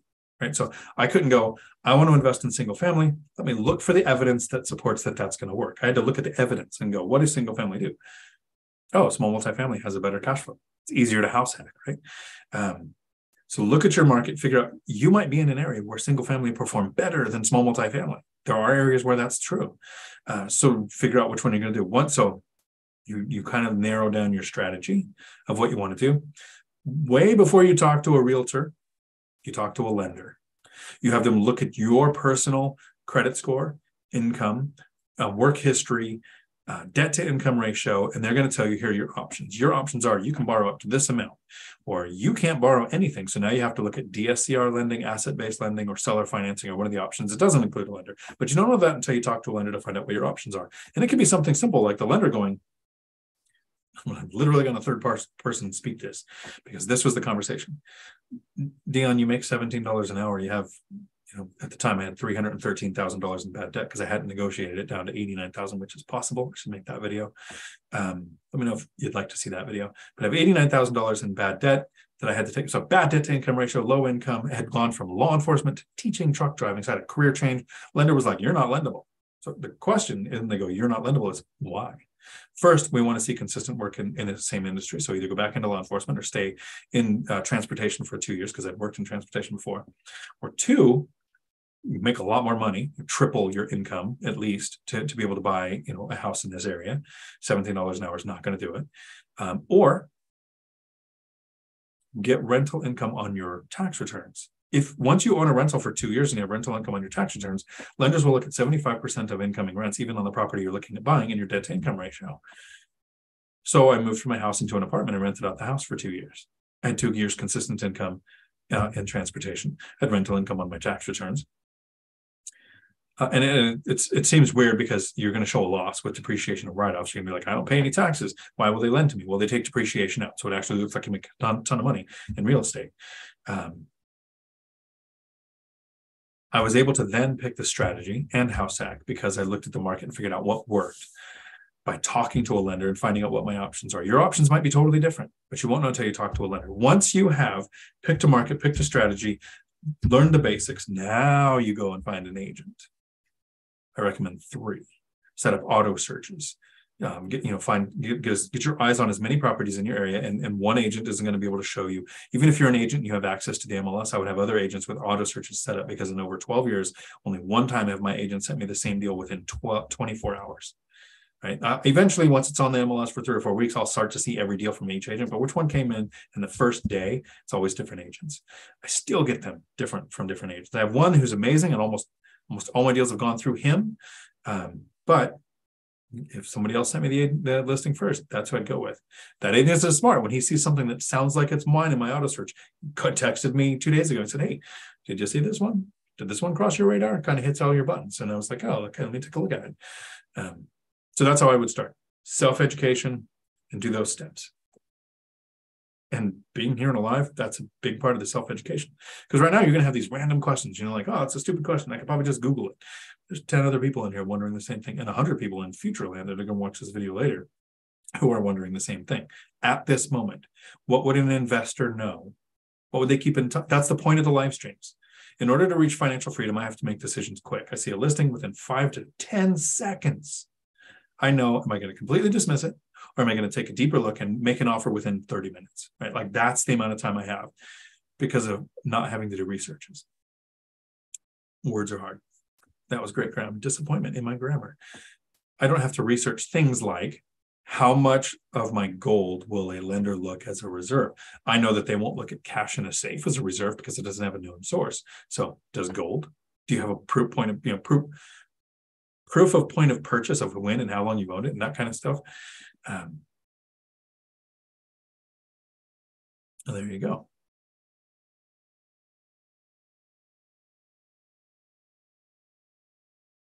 But Mike, everybody trash talks Gary. Thanks, Rob. I was on BiggerPockets episode 448. So if you watch the BiggerPockets show, that was my episode. I mentioned having a rental near Tacoma. And the first thing Brandon Turner does is downplays Tacoma because they used to have a paper mill. And so there's a smell in a certain part of town. I'm not anywhere near that. My response is, I don't care what it smells like. There's a couple rentals there that made work optional. Although smell does matter. There was a town, Lacey, Washington, where there was a mushroom farm, Ostrom's mushroom. They lost a court case. They were there first, so they should have won. But the city grew up around it. They didn't like the smell. So they lost the court case and had to move. Well, working in transportation and knowing that the truck drivers were moving and they were relocating all their stuff, kind of had legal insider trading knowledge. So I purchased a duplex 3 streets away. So not 3 blocks, but 3 literal streets away from where the mushroom farm is, where rents were $1,100, $1,200. Mushroom farm's gone, $2,000, $2,200, same unit. Legal insider trading. All night I had a great point. Started building my insurance before I started building my wealth. Glad I've got this insurance, but could have progressed sooner. Good point. Samik, how about 10 to 30% of the rent invested is dividend stocks or index funds with a horizon of 5 to 10 years? So there's 2 ways to grow a portfolio. There's probably thousands, but there's 2 main ways that I know of to grow a real estate portfolio. If you want high number count, hundreds of units, I think recycling capital is much more effective. So Matt, the lumberjack landlord, Michael Zuber, they have sold for 1031s. They've cashed out refinance. They've taken out home equity limit credits. They've recycled capital. So as the appreciation and principal pay down happen, they've taken the equity and put it to work. Great strategy. It's not what I did. Super lazy, like stability, had a 10-year horizon for financial freedom. I have 16 units and I don't know that I want that many. Like I might want less, right? So I'm not looking to grow. So the other version is to recycle cash flow. So every time I got a rental, that new cash flow didn't make my life better. It made my savings faster for the next investment until I hit the income snowball, about 8 years. Then I started getting nice cars, taking trips, month-long vacations. Everything changed about the 8-year mark. First 5 years suck, but they get better. If I had taken the cash flow from the real estate and put them into stocks, I would not have grown my portfolio as fast. If I had taken the cash flow, I wouldn't have had the bandwidth to recycle capital because they also had cash flow that they were using to recycle the capital. So to grow your portfolio, no. Once you have it, sure, I might take some of my rental income and start buying dividend stocks, diversify. Again, Charlie Munger, don't diversify to become wealthy, but once you're wealthy, you can diversify. So there'd be a chronology to the timeline there. Whether it's 5 years or 10 years, once you hit the income snowball and the money's coming in faster than you know what to do with, which is an actual real thing that happens, then maybe. A lot of people were putting a lot into AT&T because they had a 7% dividend for years. And all of a sudden they were like, hey, we're going to drop that to 3%. And the problem with dividend stocks, do not take stock investing from me. Not just a random guy on YouTube like Josh Breed says. I mean, literally me. I don't invest in stocks. But here's something I do know about stocks. This is not advice. It's just something I know. When a dividend stock pays out a dividend, the stock value goes down by the amount of the dividend payout. So does it sound like you're actually gaining anything?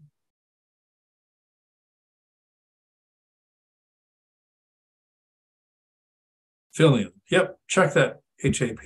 I'll have to wonder what that is. Housing. No.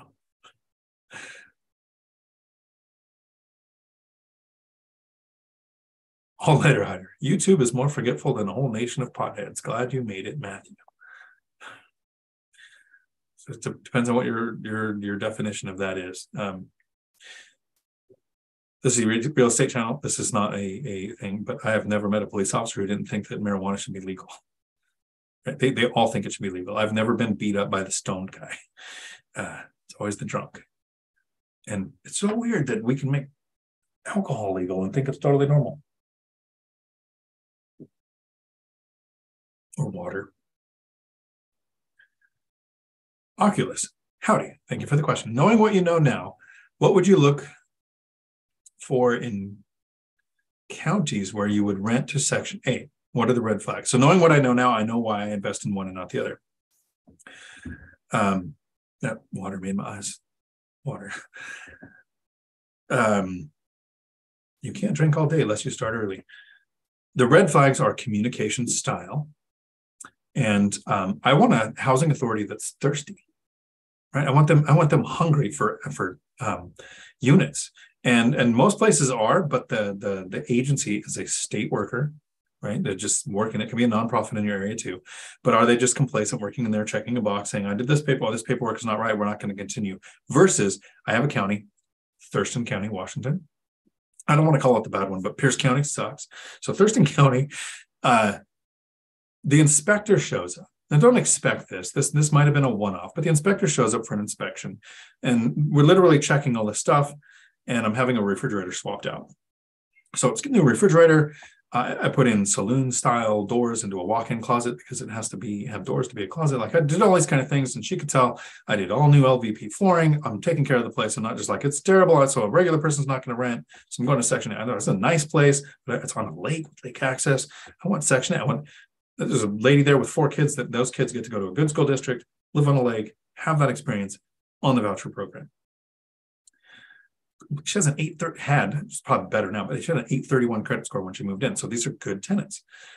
Behind the refrigerator, the faceplate to the electric thing, blue box, whatever, was cracked and missing a portion. And you can't have any exposed electrical or anything totally on a rental. You just shouldn't. I don't know how that got there, why it was that way. I remember this was a house I lived in before it was a rental. So it was probably that way when I bought it, because it was my refrigerator that had been there 11 years, right? It was an 11-year-old fridge, switching it out. The inspector went to her truck and got a faceplate and came and said, if we put that on there, you're good to go. And there was like 3 other things, an exterior light that wasn't working right, and a weather stripping on a door at the bottom. My animals had effed up the weather stripping at the bottom, and you could see a little bit of daylight on there. So there's a couple of repairs I didn't actually think to do. And then the person, is how I learned this strategy. She said, look, we can schedule another appointment. It'll probably be like 2 to 3 weeks. It's probably going to take you a day to fix this. Why don't you email me a video tomorrow of these being fixed, and I'll sign it off from my office without having to do a follow-up. So Thurston County, Washington, amazing. Because response time, they worked with you. They weren't adversarial. Pierce County, I don't know why I don't cuss on YouTube because I cuss in real life, but Pierce County Housing Authority can F off all the way over to F offville with their effing way of doing things. So go and interact with them. Ask, what does it take to get on your system? And if they're helpful, if they just go, well, you got to go to the website and apply. Yeah, that's your first red flag. If it takes a while for them to respond to an email, don't ever communicate with a state agency in person, over the phone, or the voicemail, or anything that can be ignored and a boss doesn't know about it. Always communicate with an electronic email, with email, so that their boss sees the date and timestamp of when the communication was sent. If you communicate with an agency and it takes them a long time to reply to an email, more than 4 business days, that's another red flag. That's what I would look for. The HUD report basically comes out the website Let's see if I can get it into the chat here real quick. This is where they will tell you how much they pay based on county. So you can actually go to this website and look this up. Just see, based on my county, this is how much they're going to pay in my area. That's their limit. And they have a 10% variance. They can actually go above that if there's not enough units. So if in your area for a 2-bedroom, they'll pay $1,500 and they say, we only pay $1,100 because we've got a bunch of units and that's what they take. Third red flag, right? They should pay at least what they've got the maximum allowable is. And if you know that they're short, you should be pushing for that 10% higher. If area average rents are above that, if area average rents are below that, you know, have the, so I use the binder strategy on the housing authority. They told me $1,800 was the most that they could pay. I said, I need $2,200 because here's the comps at 23, 24. I'm not even going to area average. I'm just going a little bit above that. And they went to 22. After sending me an email saying that was their maximum, they will make that adjustment. So if they won't budge, don't lose money to rent to Section 8.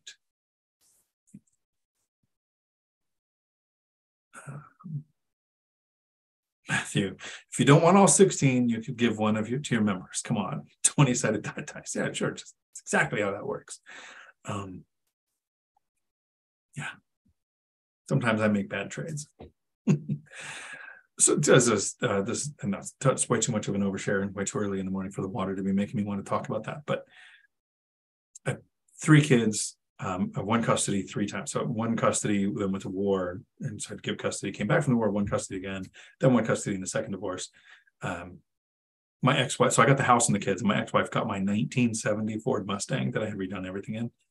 So my poor kids grew up always hearing, yep, I would have traded any one of you for that car. Millennial Mike, why I am not on here? Where was the invite, Dion? I'm home like loser. Well, just chilling. Well, didn't I ask you yesterday if you were off today? I thought I did. Should have put that in your super chat, Mike. Oh, Millennial Mike reminded me of this. I have to make a separate video because this is so far into the live that I'm probably not going to remember to actually do this.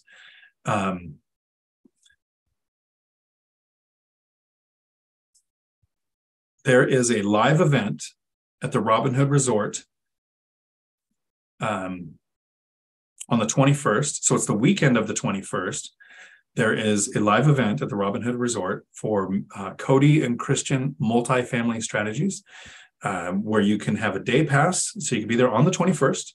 I think it's $150, or you could rent the weekend. And I'm gonna pin a comment with who you contact after this video. But you can also reach out to Cody and Christian on their channel here. It's Cody and Christian Multifamily Strategies right here on YouTube. Millennial Mike and I are going to be presenting on the 21st. They have other presenters there. Cody and Christian are presenting, obviously. They probably have that other couple of young guys that I'm going to be having on the channel here pretty soon. But they're not fully booked up yet. I only know that because they reached out and said, hey, do you know anybody who wants to come? Because it books up quick. Last time it booked up so fast. I think it was like a couple of weeks where people wanted to go and couldn't because they only have so many rooms, right? Not sure how many they can fit in their day pass. But that's on the 21st. So I'm going to make a separate video talking about that too.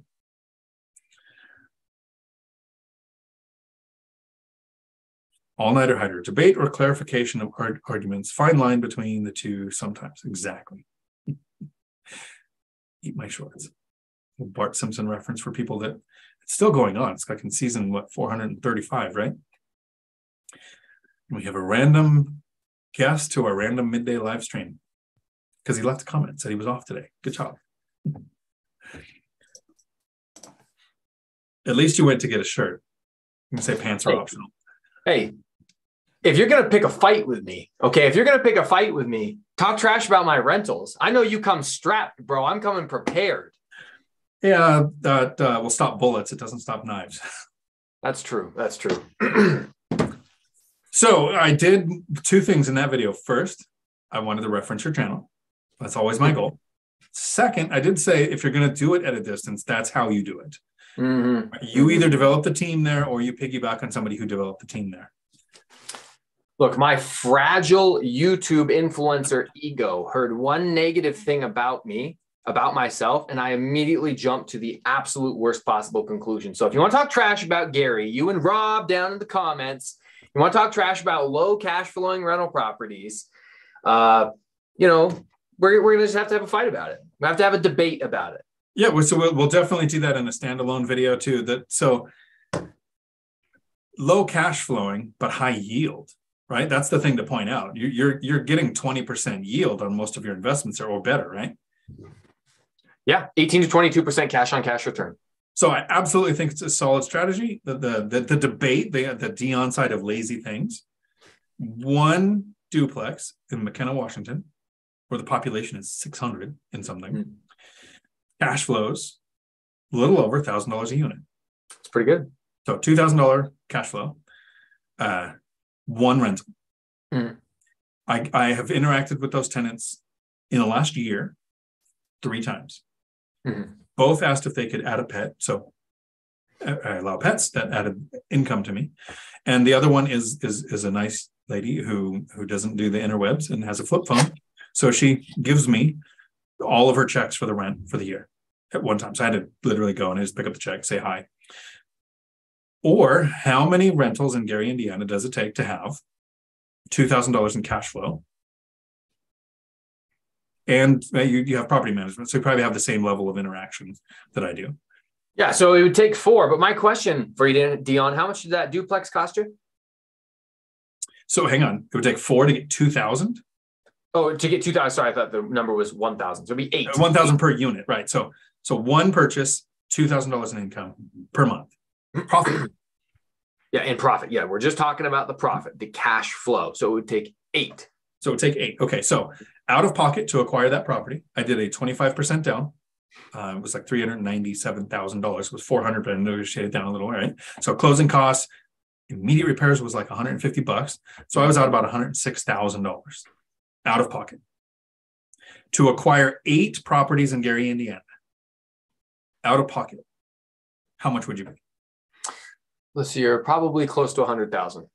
Okay, so we're really close in cost.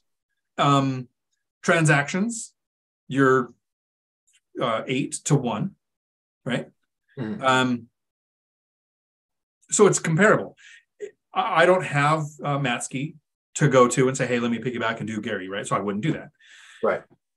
So we definitely have a debate to do there where both strategies are reaching financial freedom. And I think yours is going to be better. You're going to have more properties that can appreciate, that can have principal pay down, that you can recycle capital on. So your 8 will become 80. And absolutely no doubt that's going to happen. My 16 is probably going to come 10. And my cash flow is going to be 300,000 a year instead of 200,000 a year. I need 40, right? So lazy. Also, I'm old enough to be your grandfather, right? So there's kind of an age. Don't have to be my dad. You and my son met. You guys are the same age, so we are. Yeah, exactly. So my response to that, Dion, would be okay. So we're 2 things. Number 1, there's a lot of people out there who saving up $100,000 seems to be an insurmountable task. Almost impossible, very difficult to do. And in the time it takes them to save up $100,000, if they're not going to house hack, right? In the time it takes for them to save up $100,000 for that 20% down payment, prices historically over the last 12 years at least have gone up and up and up and up and up. But it's a much more realistic goal to save up $15,000 to get a rental. And then that rental helps you save up to get your next, which helps you to save up to get your next. And that's point number 1. And Glover in the comments down here was talking about it's impossible to house hack in a $2 million duplex market, which I think we could do a video on how maybe he could still make it work. And it might just come down to saying, dude, I couldn't house hack in Seattle. I had to move. You Brandon might not Turner's be able to doing house it hack in Hawaii. Right. Well, and I don't know the market out there. Marco Shiro could speak to it better than me, but yeah, dude, you might just have to move way away from the city, get the house hack, and then slowly move back as you make more money. But that's a different topic. Point number 2 I want to make. You've got 1 rental. You use the binder strategy. You get them up to market value rents. After you've binder strategy people, How frequently do you raise their rent? Do you binder strategy them every year, every couple of years? 5% every other year, Okay. unless we have a 2021 one-off. Then it was binder strategy entire portfolio and just about double the rents, like not the rents, the profit. Mhm. Like I went from 128,000 2021, 203,000 2022. Didn't buy anything in 2022, right? So yes, the binder strategy then was a massive increase. So obviously I can binder strategy to get people up to near market level rents. But when I have, and this is a Grant Cardone tactic, when I have 10 units, 10 doors, and I just take each one $25 more, that's $250 extra a month across the whole portfolio. If I take a 50, that's $500 per month. So there is some scalability there. If you get a bunch of smaller properties or cheaper properties, you can kind of scale that rent using very small rent increases. So you're not pissing people off. And then the last point that I would make, my properties, I want them to cash flow $250 day one. That is my threshold for a great deal. But I have properties that cash flow $500 or $600 or $700 a month as well. And I mean, I can think of a duplex that I bought last year, $90,000 duplex. My payment on that duplex is $550 a month. It rents for $1,600 a month. Now, obviously, I have a few more expenses there, but I mean, I'm cash flowing $700 for the whole unit, right? So that maybe be like $350 aside. And so, yes, $250 to equate to $1,000 is a lot of units. But if I can get 500 or 600, and maybe I only need 2 to year one. And it doesn't seem like currently either one of us invest for appreciation. Heck no, it's the dumbest thing ever. If you invest in Gary, Indiana for appreciation, you are a fool. So anyone who would say my argument would be more strong if I said, well, we've had 24% appreciation here in Tacoma, so I'm making more money. I would disagree with that because I don't touch appreciation. Right. I mean, it definitely benefited you. Right. It benefited you, and I'm happy that you've got it. My properties have appreciated as well, but a $50,000 house going to $55,000 is 10% appreciation, but it's not really what I'm looking for. That's not going to change my life for that number. If you're going through the comments, okay. I'm just gonna continue to make sure. Keep going. I'm looking for Laura was going to have a question in here. Sure. Yeah. So hey, down in the comment section below, if you live in an extremely expensive market, Matt the Lumberjack Landlord wants me to do a course. He has encouraged me to create my own course, and I'm going to take his advice on it because when somebody, and I'm sworn to secrecy on his financial numbers, but when somebody could buy you 100 times over, tells you to do something or tells you to fly to Vegas to meet up with him and his family, when he says jump, I say, yes, sir. How high? That's what I do. So, and he says, make a course. I have a plan for it. I need it. I say, all right, sounds good. He's like, out of state investing, because a lot of people live in sucky markets and they want to do it. All right, I'm going to do it. There is a lot of people like Glover, like myself, even like you, without house hacking, Dion, I think it would have been way harder for you to get started if you had not house hacked. I don't know that I would have been able to get started without that. I tell everybody, it's the one reason why I think I reached financial freedom. And everybody's like, well, I can't house hack. Okay, great. Are you making 6 or multiple 6 figures and living on $30,000 a year? Then you can invest without house hacking. Sure. And I'm sure other people can do it too, but then it, at a distance becomes a lot more attractive. So here's the question from Laura, who did a super chat. And then the question came and went a couple times because she likes to make me lose sleep. Laura says, I want to retire in 3 years. Question, any thoughts on how I can use my pension money to buy a property? A lump sum will put me in a higher tax bracket. All financial players offer stocks and annuities. The reason they do that is because they get paid an ongoing management fee if you're in annuities. So they're always going to say that that's your best bet. Those predators on base that were trying to find veterans and say, hey, let me manage your money. Every time they would come up to me, because I'm a veteran, and they would go, hey, let me manage your money, I would say I own rentals. They would just walk away because there's no way for them to make money managing my rentals unless they do a flat fee, which is not worth their time. They'd rather get 1% of your money, whether you make money or lose money. So your pension to acquire a property is going to add to your stability for lending. The lump sum, and so you have one rental that I know of. If you've got the lump sum and you took out the taxes, would the money that you put to work get a good enough return to justify the loss of doing the lump sum and paying the taxes? So not do you think you could find that deal, but is that deal actually there? Do you have confidence that if you made the offer at the numbers that make sense to you, they would accept it at that number? So I don't know that that's a thing. You're house hacking once and you have 3 years. You don't have all the bad debt that I did. I think if you house hacked again, so in 3 years, that's 2 more times, adding at least 4 units to your portfolio. You're in Florida. You have high market demand. So I'd have to know so we should have a call or email me. We'll set up a call. You've been commenting, you've done all this kind of stuff. You don't have to win the dice roll. Let's go through and see if we can figure that out. Yeah, there's a lot of different strategies that you could technically use to get at that money. But yeah, are you going to have to pay some taxes on it? Yeah.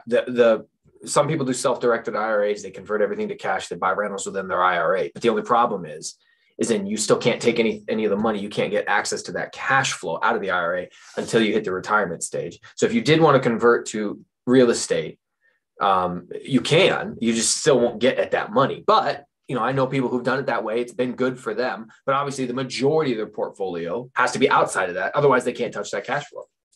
But there was one, and I'll highlight a quick strategy somebody did. Let's say, Laura, you wanted to buy a package deal of 5 houses from one seller. Now, these 5 houses, he wants 20% down on all 5 houses. But instead of doing 20% down on all 5 houses, you take your retirement account and pay 100% of one of those houses. You buy it 100%. So he still got the same cash amount as if he had gotten 20% on each of them. But instead, you paid 100% for one of those houses, put it in the retirement account, and then he gives you the other 4 outside of the retirement account. So the retirement account owns that one house cash outright. You can't touch the cash flow till you retire. But the other 4 houses are not contained within the Roth IRA, and you can use them however you want. That's exactly the strategy my mentor Mark did with his self-directed IRA. He bought 9 houses and put the down payment for all 9 at 20%. Instead, he just bought one of them straight cash. The other 8 are outside of it, and he gets the cash flow and access to those 8. So there are things that you could do, but it is much more complex. And it really depends on this pension. Is it pension based from employment, or is it your retirement account that you can convert to a Roth or that kind of stuff? So like I said, that's going to take a call where we really going to get into it. Not a financial planner. I'm just going to talk through as a human what I would do in that situation. And then All Nighter Hider says that you can absolutely house hack a duplex in a $2 million area as long as you just turn the other side into a strip club. I would think dispensary might work as well. An OnlyFans studio. Only homes. Yes. All Nighter Hider says as long as the channel pays for another skull full of water, we're good. Exactly. And then Glover, 400,000 plus down payment, mortgage payment 13,000 max, rents 3,500. So you're still responsible for 10,000 monthly mortgage payments. I don't get it. I really don't. Yeah, that's the way high cost of living areas are. There's like a center where the numbers just don't make sense. Rents don't come anywhere close. Grant Cardone would say, yeah, it totally makes sense. You buy there because you're going to have 20% appreciation over the next couple of years. You're going to sell it. You're going to walk away with $500,000 that you didn't have before. So who cares how much you lose every month? And if you have a portfolio worth hundreds of millions of dollars and you're going to take that risk on one $2 million place, sure, right? But not the person where the cash flow would kill you, and that the chance for appreciation might just vanish. So from that city, you draw a circle and you keep going out further and further. And that might be from New York, it might be Indiana. It might be from Sacramento, it's Fresno. It might be from Seattle, it's Tacoma, right? How far out is that circle to where the rents and the prices hit an equilibrium where it is possible to make money? Yeah, you got to make a sacrifice. It's exactly what I did. I work in Seattle. I'm there every single day, but I live 44 miles away. I'm allowed to, in my bargaining agreement, live up to 45 miles away. So me and every other officer who works in the Seattle area, we all live 44, 45 miles away, north, east, or south, because houses are way more affordable out here. And then we can commute into work and still stay within our bargaining agreement. So yeah, it sucks. But that's the sacrifice you have to make. And now I could afford to buy that $2 million duplex because I've made that sacrifice, saved enough money, had enough equity. I could, but I don't want to. I still would rather not spend that money and just live further away. Right. And in an area with less of the crazy laws. Right. Dividend Dave says, can we repeat the last hour? He's a little late. Howdy, Dave. Sure. We actually talked a little bit about different asset classes for investing, which is why ape love ape, which is hard to say without the going into the ape voice. Thinking we see 18 to 19,000 on Bitcoin, which I think last time I looked was 17,000, so it's possible again. But I'm holding. My mom's buying crypto now. Hype is too hyped already. I think a dump is coming. Absolutely, all of that's entirely possible. The thing I really like about crypto ape is do you trust the asset? If you trusted the asset, like if you had a crystal ball and you could go forward 10 years and you could actually see, like with factual knowledge, in 10 years, Bitcoin was $1 million a coin. What would you do today, right? You'd sell your car, you'd go into debt, you'd take out mortgages, you'd get all the money you can, buy as many Bitcoin as you could. So in 10 years, you'd benefit from that if you factually knew it. That's why we invest in real estate. Now, it isn't going to hit $1 million a coin kind of metric numbers, but when have we ever seen over a 10-year period property prices not be higher than they were 10 years ago? In 2008, they crashed to 2000 levels, still higher than 99 and 98. A 10-year period, the biggest crash we've ever seen, didn't lower it market-wide. There are some areas where, yes, Sacramento dropped 75% because it's Silicon Valley, whatever, like that area can be hit, but still have several economic drivers. That's why we go fixed rate debt. We plan long-term, and when we know that in 10 years, that's why this debt's going to pay off. You buy a house today, you're underwater because it costs 8% to sell. So if you sold it tomorrow, you're going to lose 8% of the purchase price. Every time a home was purchased at market price, you're underwater. So you wait long enough for the appreciation and pay down to happen to where you could sell and make money. Some of us have the goal of never selling. ML, howdy. I have a rental with AC filters on the ceiling. Is it a good idea to leave the house with a ladder and filters for the tenant to replace? Nope. Nope. If it requires anything leaving the ground, I have a handyman or somebody with insurance do it. I don't want a tenant doing that. I would do it myself. If a tenant does it themselves and they provided the equipment, I'm not telling my tenants not to, but I set it up on a routine schedule. The ones where it's easy access, I do go in once a year or have a handyman go in once a year to do the filter and leave 3 filters for the off tour times so that we walk through and see, does it smell like smoke? Are there extra pets? Are there 3 families living here? Like the random things we would care about. So Laura says, I use the binder method to force my property management to increase the rent on a renewal and new tenant. Also, I am house hacking because of you. So sad you can't see my question. Sorry. It's because you took it back a couple times. Yeah, the binder strategy will work with your property manager. If you look at area average rents and you see that your property manager is renting out, if you live in Olympia, Washington, and you're using Hometown, whatever that place is, and they put up a 4-bedroom house where everyone else is getting $3,000 a month and you're renting it for $1,500, you should probably call your property manager and show them some area average comps. Because the investors around here just know that when they list a rental, you don't list for 3 days. You wait for somebody to find that owner to lose a bunch of money, and then you list at regular price, and it still goes.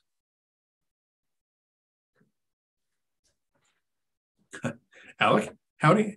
Any info from Dion is better than gold. Thank you. It is pretty valuable. And even though Dion and I have to have a disagreement in a fight, I obviously I'm not going to pick a fight with the CEO of Howdy. He's going to hit me, howdy. And that would be the last thing I ever heard. I'd just be done. So most of the time we team up. So the great thing is Zuber, property management, a couple hours away, recycles capital, switched from small multifamily to multifamily to small multifamily, lumberjack landlord, growing a property management company, doing $600,000 worth of rehab, recycling capital, you investing at a distance, me house hacking, doing it the lazy way. There literally is no right way to do this. Like there's a right way for each person watching. And they're going to take from Matt, that's what you do with electric replacements. It's only like $60 to replace everything, all the covers, and you're going to get that much more rent, like little things like that. And you go to Zuber and you're like, wow, one rental at a time actually does this. And then based on your market, based on your goals, your strategy or my strategy, all of these have elements that people can use. I think it works great together. And Matt and Mike and Zuber, Mike and me really disagreed in 2021. I had a paid off house, which there's a question coming up here. I think I want to get to where somebody asked if I would pay off a house. I would not ever pay off a house again. I paid it off because I wasn't educated, didn't think I could have more than 4 mortgages. And I had 4 mortgages and it was highest interest rate, lowest debt. So I paid it off. I wouldn't do it again because the money would have made more money investing in something else than paying off that loan. They were telling me I should refinance that property. Take out a 50% loan to value, make the dry kindling. So I had it if the crash happens or the right deal pops up, because they are in growth mode always. Doesn't matter how many units they have right now. It seems like they're just going to acquire, get the next thing. Mine was, I've reached financial freedom. I'm really close to retiring. I don't want more units. And my portfolio is really small compared to theirs. I have 7 properties. So having one paid off is a really small percentage. Whereas if they have 130, they probably each have several paid off that they don't even really know or care about. Mm-hmm. It's just part of their portfolio. Right. We can all disagree. Jason, howdy. I'm 45. My credit is great. I make very good money. I have been putting it all in stocks. Don't want to anymore. I need to find the correct market. Thank you very much for sharing your knowledge. Thank you. Awesome. So looks like you're starting from a good position, and the self-education, Jason had a question at the very beginning. So really good. Brock, howdy. I appreciate you being here for the content. Andres, howdy. What do you think about tapping into the 401k for real estate investing, or should one leave it for retirement, considering they have been coming down? So I'll let you go first, and then I have a thought on that too. Yeah, I mean, tapping into your 401k, kind of what we just talked about. If there's going to be stiff penalties, you're going to have to, to cash that out early, take the cash and put it in something else. You have to kind of consider the cost of liquidating that into your overall return. But ultimately, 401ks are traditionally invested into stocks or index funds or mutual funds. And I know by personal experience that real estate does better.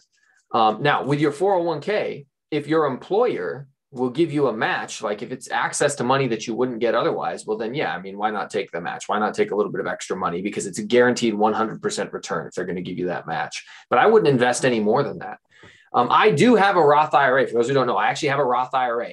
In order to max out a Roth IRA, it's a little over $6,000 a year. I have made the decision, even though I know that the Roth IRA is not going to perform as good as my real estate. It's a small enough expense each year that it's worth it to me for the diversity aspect of it to invest that tiny little bit into the Roth IRA, $500 a month. I put in a Roth IRA, I put into mutual funds just in case I don't know, something crazy happens with real estate. Well, I'll take a little bit of diversity, but I mean, it's a very, very small amount of money to me now to invest that each month. But everything, I mean, I try to focus almost exclusively on real estate. It's just so much better for so many different reasons.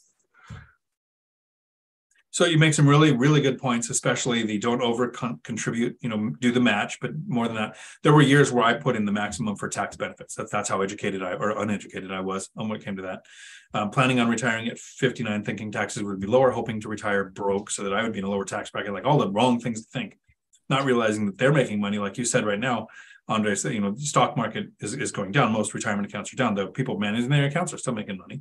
Like they don't care if it goes up or down. They want it to go up because more people are more likely to continue to contribute. But if you're looking at real estate because they're coming down, I don't think that's the right reason. I hate the idea of retirement accounts. I don't want money trapped in a retirement account. But for most people who don't invest in real estate, it's better than nothing, right? So that's a good thing to have. If you're going to invest in real estate, stop contributing more than the match so that you can save money for your investing in real estate. Don't empty out a retirement account just because you hear that people like me did that in 2020 when they waived the 10% penalty because of the CARES Act. We emptied it out and bought a rental. I had several rentals then. I had strategies in place. I knew the binder strategy. I had cash flow to handle it. I didn't need the retirement account. I wasn't counting on it. It wasn't even a part of my metric for when I do get to the age where I could tap it. And I had confidence in my ability to get the return I would expect. If you touch your 401k on your first deal, you're probably going to lose money. You might mistime things, not know how long rehabs take, not understand the cost to acquire, not understand the cost of selling if you do, not be able to time your BRRRR or your flip or whatever you're going to use your money for. There's all these strategies you don't know yet. And even if you study for thousands of hours, I don't think we know it until we have a rental and we know what it's like to actually talk to a tenant, see their unreasonable expectations and how an easy conversation can fix most things. What's it like to find a lease, place a tenant, screen a tenant, retain an attorney, have your systems in place, like all those things that make the rentals, an average rental turn into a great deal, happens because you have the experience. So you get the knowledge from studying, but you get the experience from doing. Once you have that, I'm actually a fan of emptying out a retirement account and buying a rental. I don't think you borrow against your retirement account. I don't think you buy a rental in a retirement account, but not until you have 3 or 4. And does it meet your goal, right? Are you 55 going to retire in a few years? Maybe not touch it. Are you 30 and have $100,000 in a retirement account that's got behind a paywall until you're 59 and a half, and you have learned how to invest, and you know you're going to get a return? I would definitely take the money out and put it to work. I would continue to contribute for the match. The only difference when it comes to contributing for the match is if you're looking for employment and you're looking at 2 employers. One has a 401k and one does not. Look at their compensation package. I've ran a company. When we developed a retirement account, you basically say, this is what we're willing to pay our people. If we lower what we pay, we can put it back into a retirement account for retention. So it benefits the employer. You might make more money not having a match at a 401k at a different company that you then have control to invest. So you still get the free money. It just comes in your wage instead of the 401k. The tax benefits of real estate are 1 billion times better than the tax benefits of every retirement account. So that's my thoughts on that. Glover says that it really grinds his gears when you hear house hack in an expensive area. So a duplex, yeah, it's probably not going to cash flow. Have you looked at a triplex or a fourplex? Right now, his response would be that they're even more expensive. If a duplex is $2 million, that triplex is $3 million. Not always. Brandon Turner's in Hawaii, where the triplex and the duplex is not that big a difference in price, because one of them is an ADU. So he's living for free in Hawaii. Yes, it took $1 billion to get the down payment, right? So you're restricting. Your market might not be the place for it. It's entirely possible. And when we say it, it's higher cost of living area, not highest cost of living area. I don't know why anyone lives in Seattle or New York or middle of Los Angeles. It's a law enforcement thing. Out of every 100 people, there are 3 sociopaths and 1 person willing to kill you for nothing. The bigger the city, that's a lot of 100 groups of people. Yeah. Let alone the cost. So, and then I lost my chat. So Adam, and it's not where I'm at in the chat, so I'm going to look at howdy, Adam. If we don't ever see the 40 to 50% increase in rent that we saw in the last 3 years, do you think freedom in 10 years or less is still easily achievable? I achieved it before that. Yeah, you've been saying that since before that. Yeah, it happened way before that.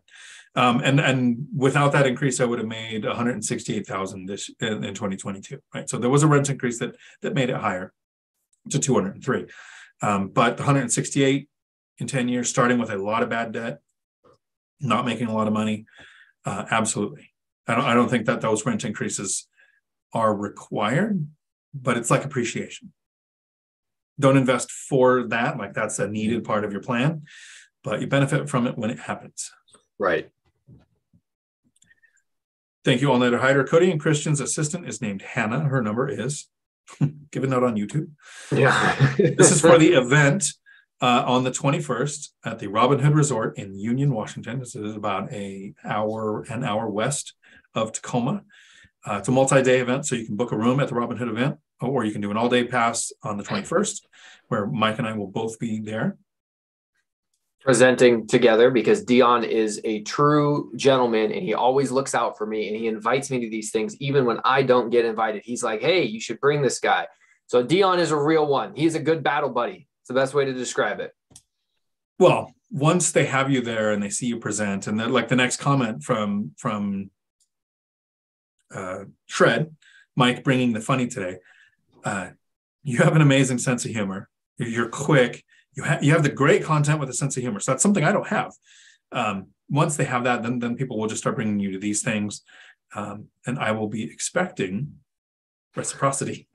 Some invite. Yeah, dude, I can't. I'm sorry. I get stage fright. I have to have Dion there. There you go. Exactly. He's my emotional support, Dion. I am fun size, so it works. Anna Kay. One high cost real estate cost of down payment is a risk. Having multiple cheaper real estates, I consider diversifying risk into smaller chunks. I am investing out of state for this. Thoughts. Brilliant thought. Great reason. I think Mike summed it up for almost the same reason. Yeah, absolutely. I think it's a great strategy. That's what I've always liked about Anna Kay. You know, she's a very smart lady. She attends the Tacoma FI meetups, very friendly, very smart, you know, doing a little bit of out-of-state investing, getting in a couple subtle jabs at Dion, being on my side, clearly a highly intellectual woman. Thank you, Anna. Thank you. Yeah, and I think Anna's also doing it really well where your out-of-state investment that you have that you recently took a trip to go see, that is near family. So you have people in the area, so you know the neighborhood, you know the areas. Totally makes sense that you're doing it that way. Only problem I have is it would give me a reason to go and see family, and I've met my family, so no thanks. Great if you like yours, though. All Night had a good point. Anna, great investors value not losing more so than winning, considering the downside more than the upside. Great way to put it.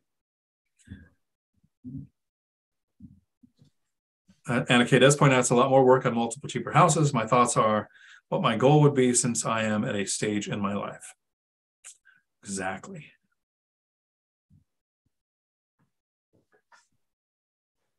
So a lot of the questions people have about these cheaper rentals, when you buy these out-of-state rentals and they're a lot less expensive, you know, people are like, oh, well, you know, I mean, if I did buy 4 of them, aren't I going to have 4 times as many roofs to repair and 4 times as many floors to repair?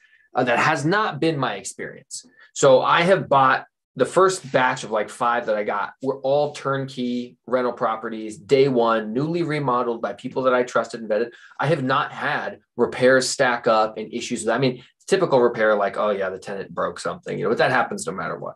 But I have not had tons of repairs at an unequal level to what I've got going on next door in my duplex here.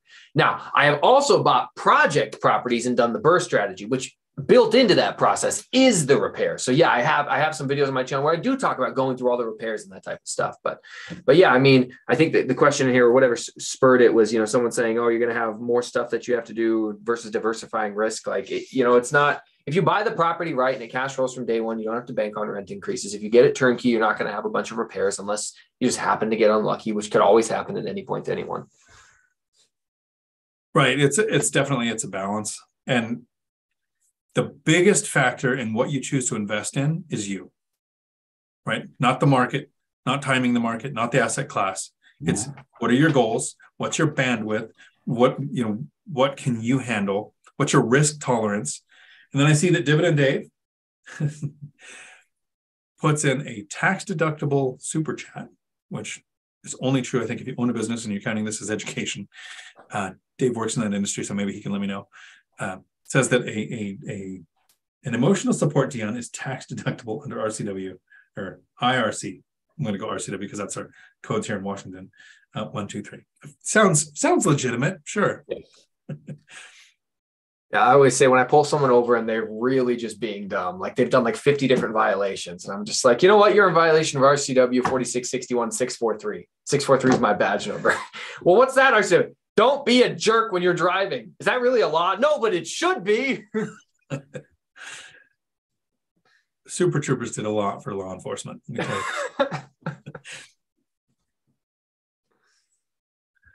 Okay. And Laura says, my resident is paying off house hacking. My pension is $150,000. I want to build an ADU, move to the ADU and rent house to create my own pension. Yep. That's the whole point of creating a pension is what strategy will work for you. Is building the right choice over buying? That kind of depends on your city. How is the build process there?Maybe talk to some contractors and see what their timelines are looking like.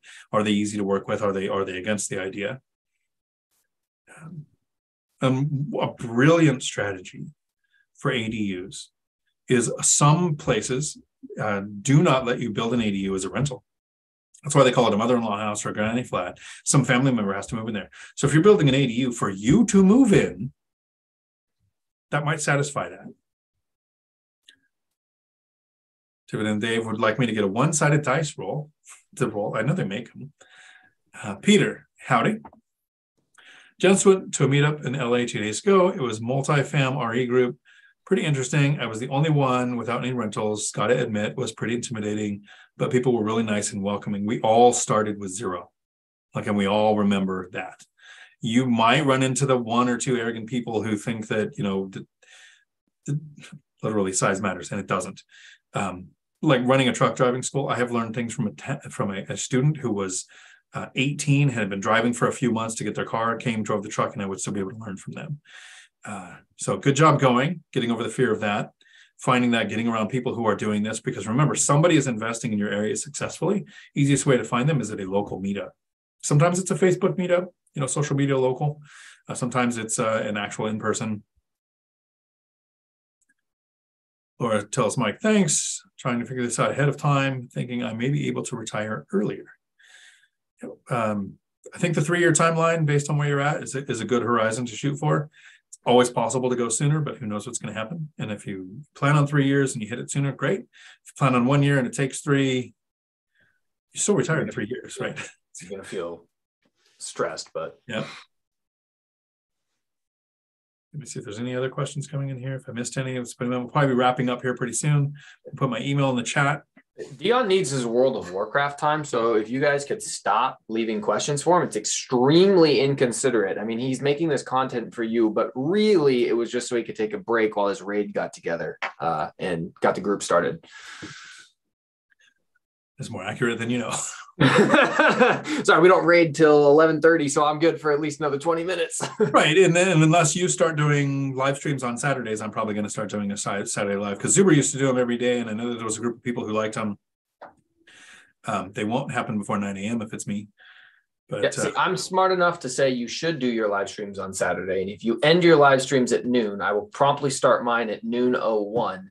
And then tell everyone to roll right into mine, because that way at least. Oh, there you go. End of my live stream. Absolutely.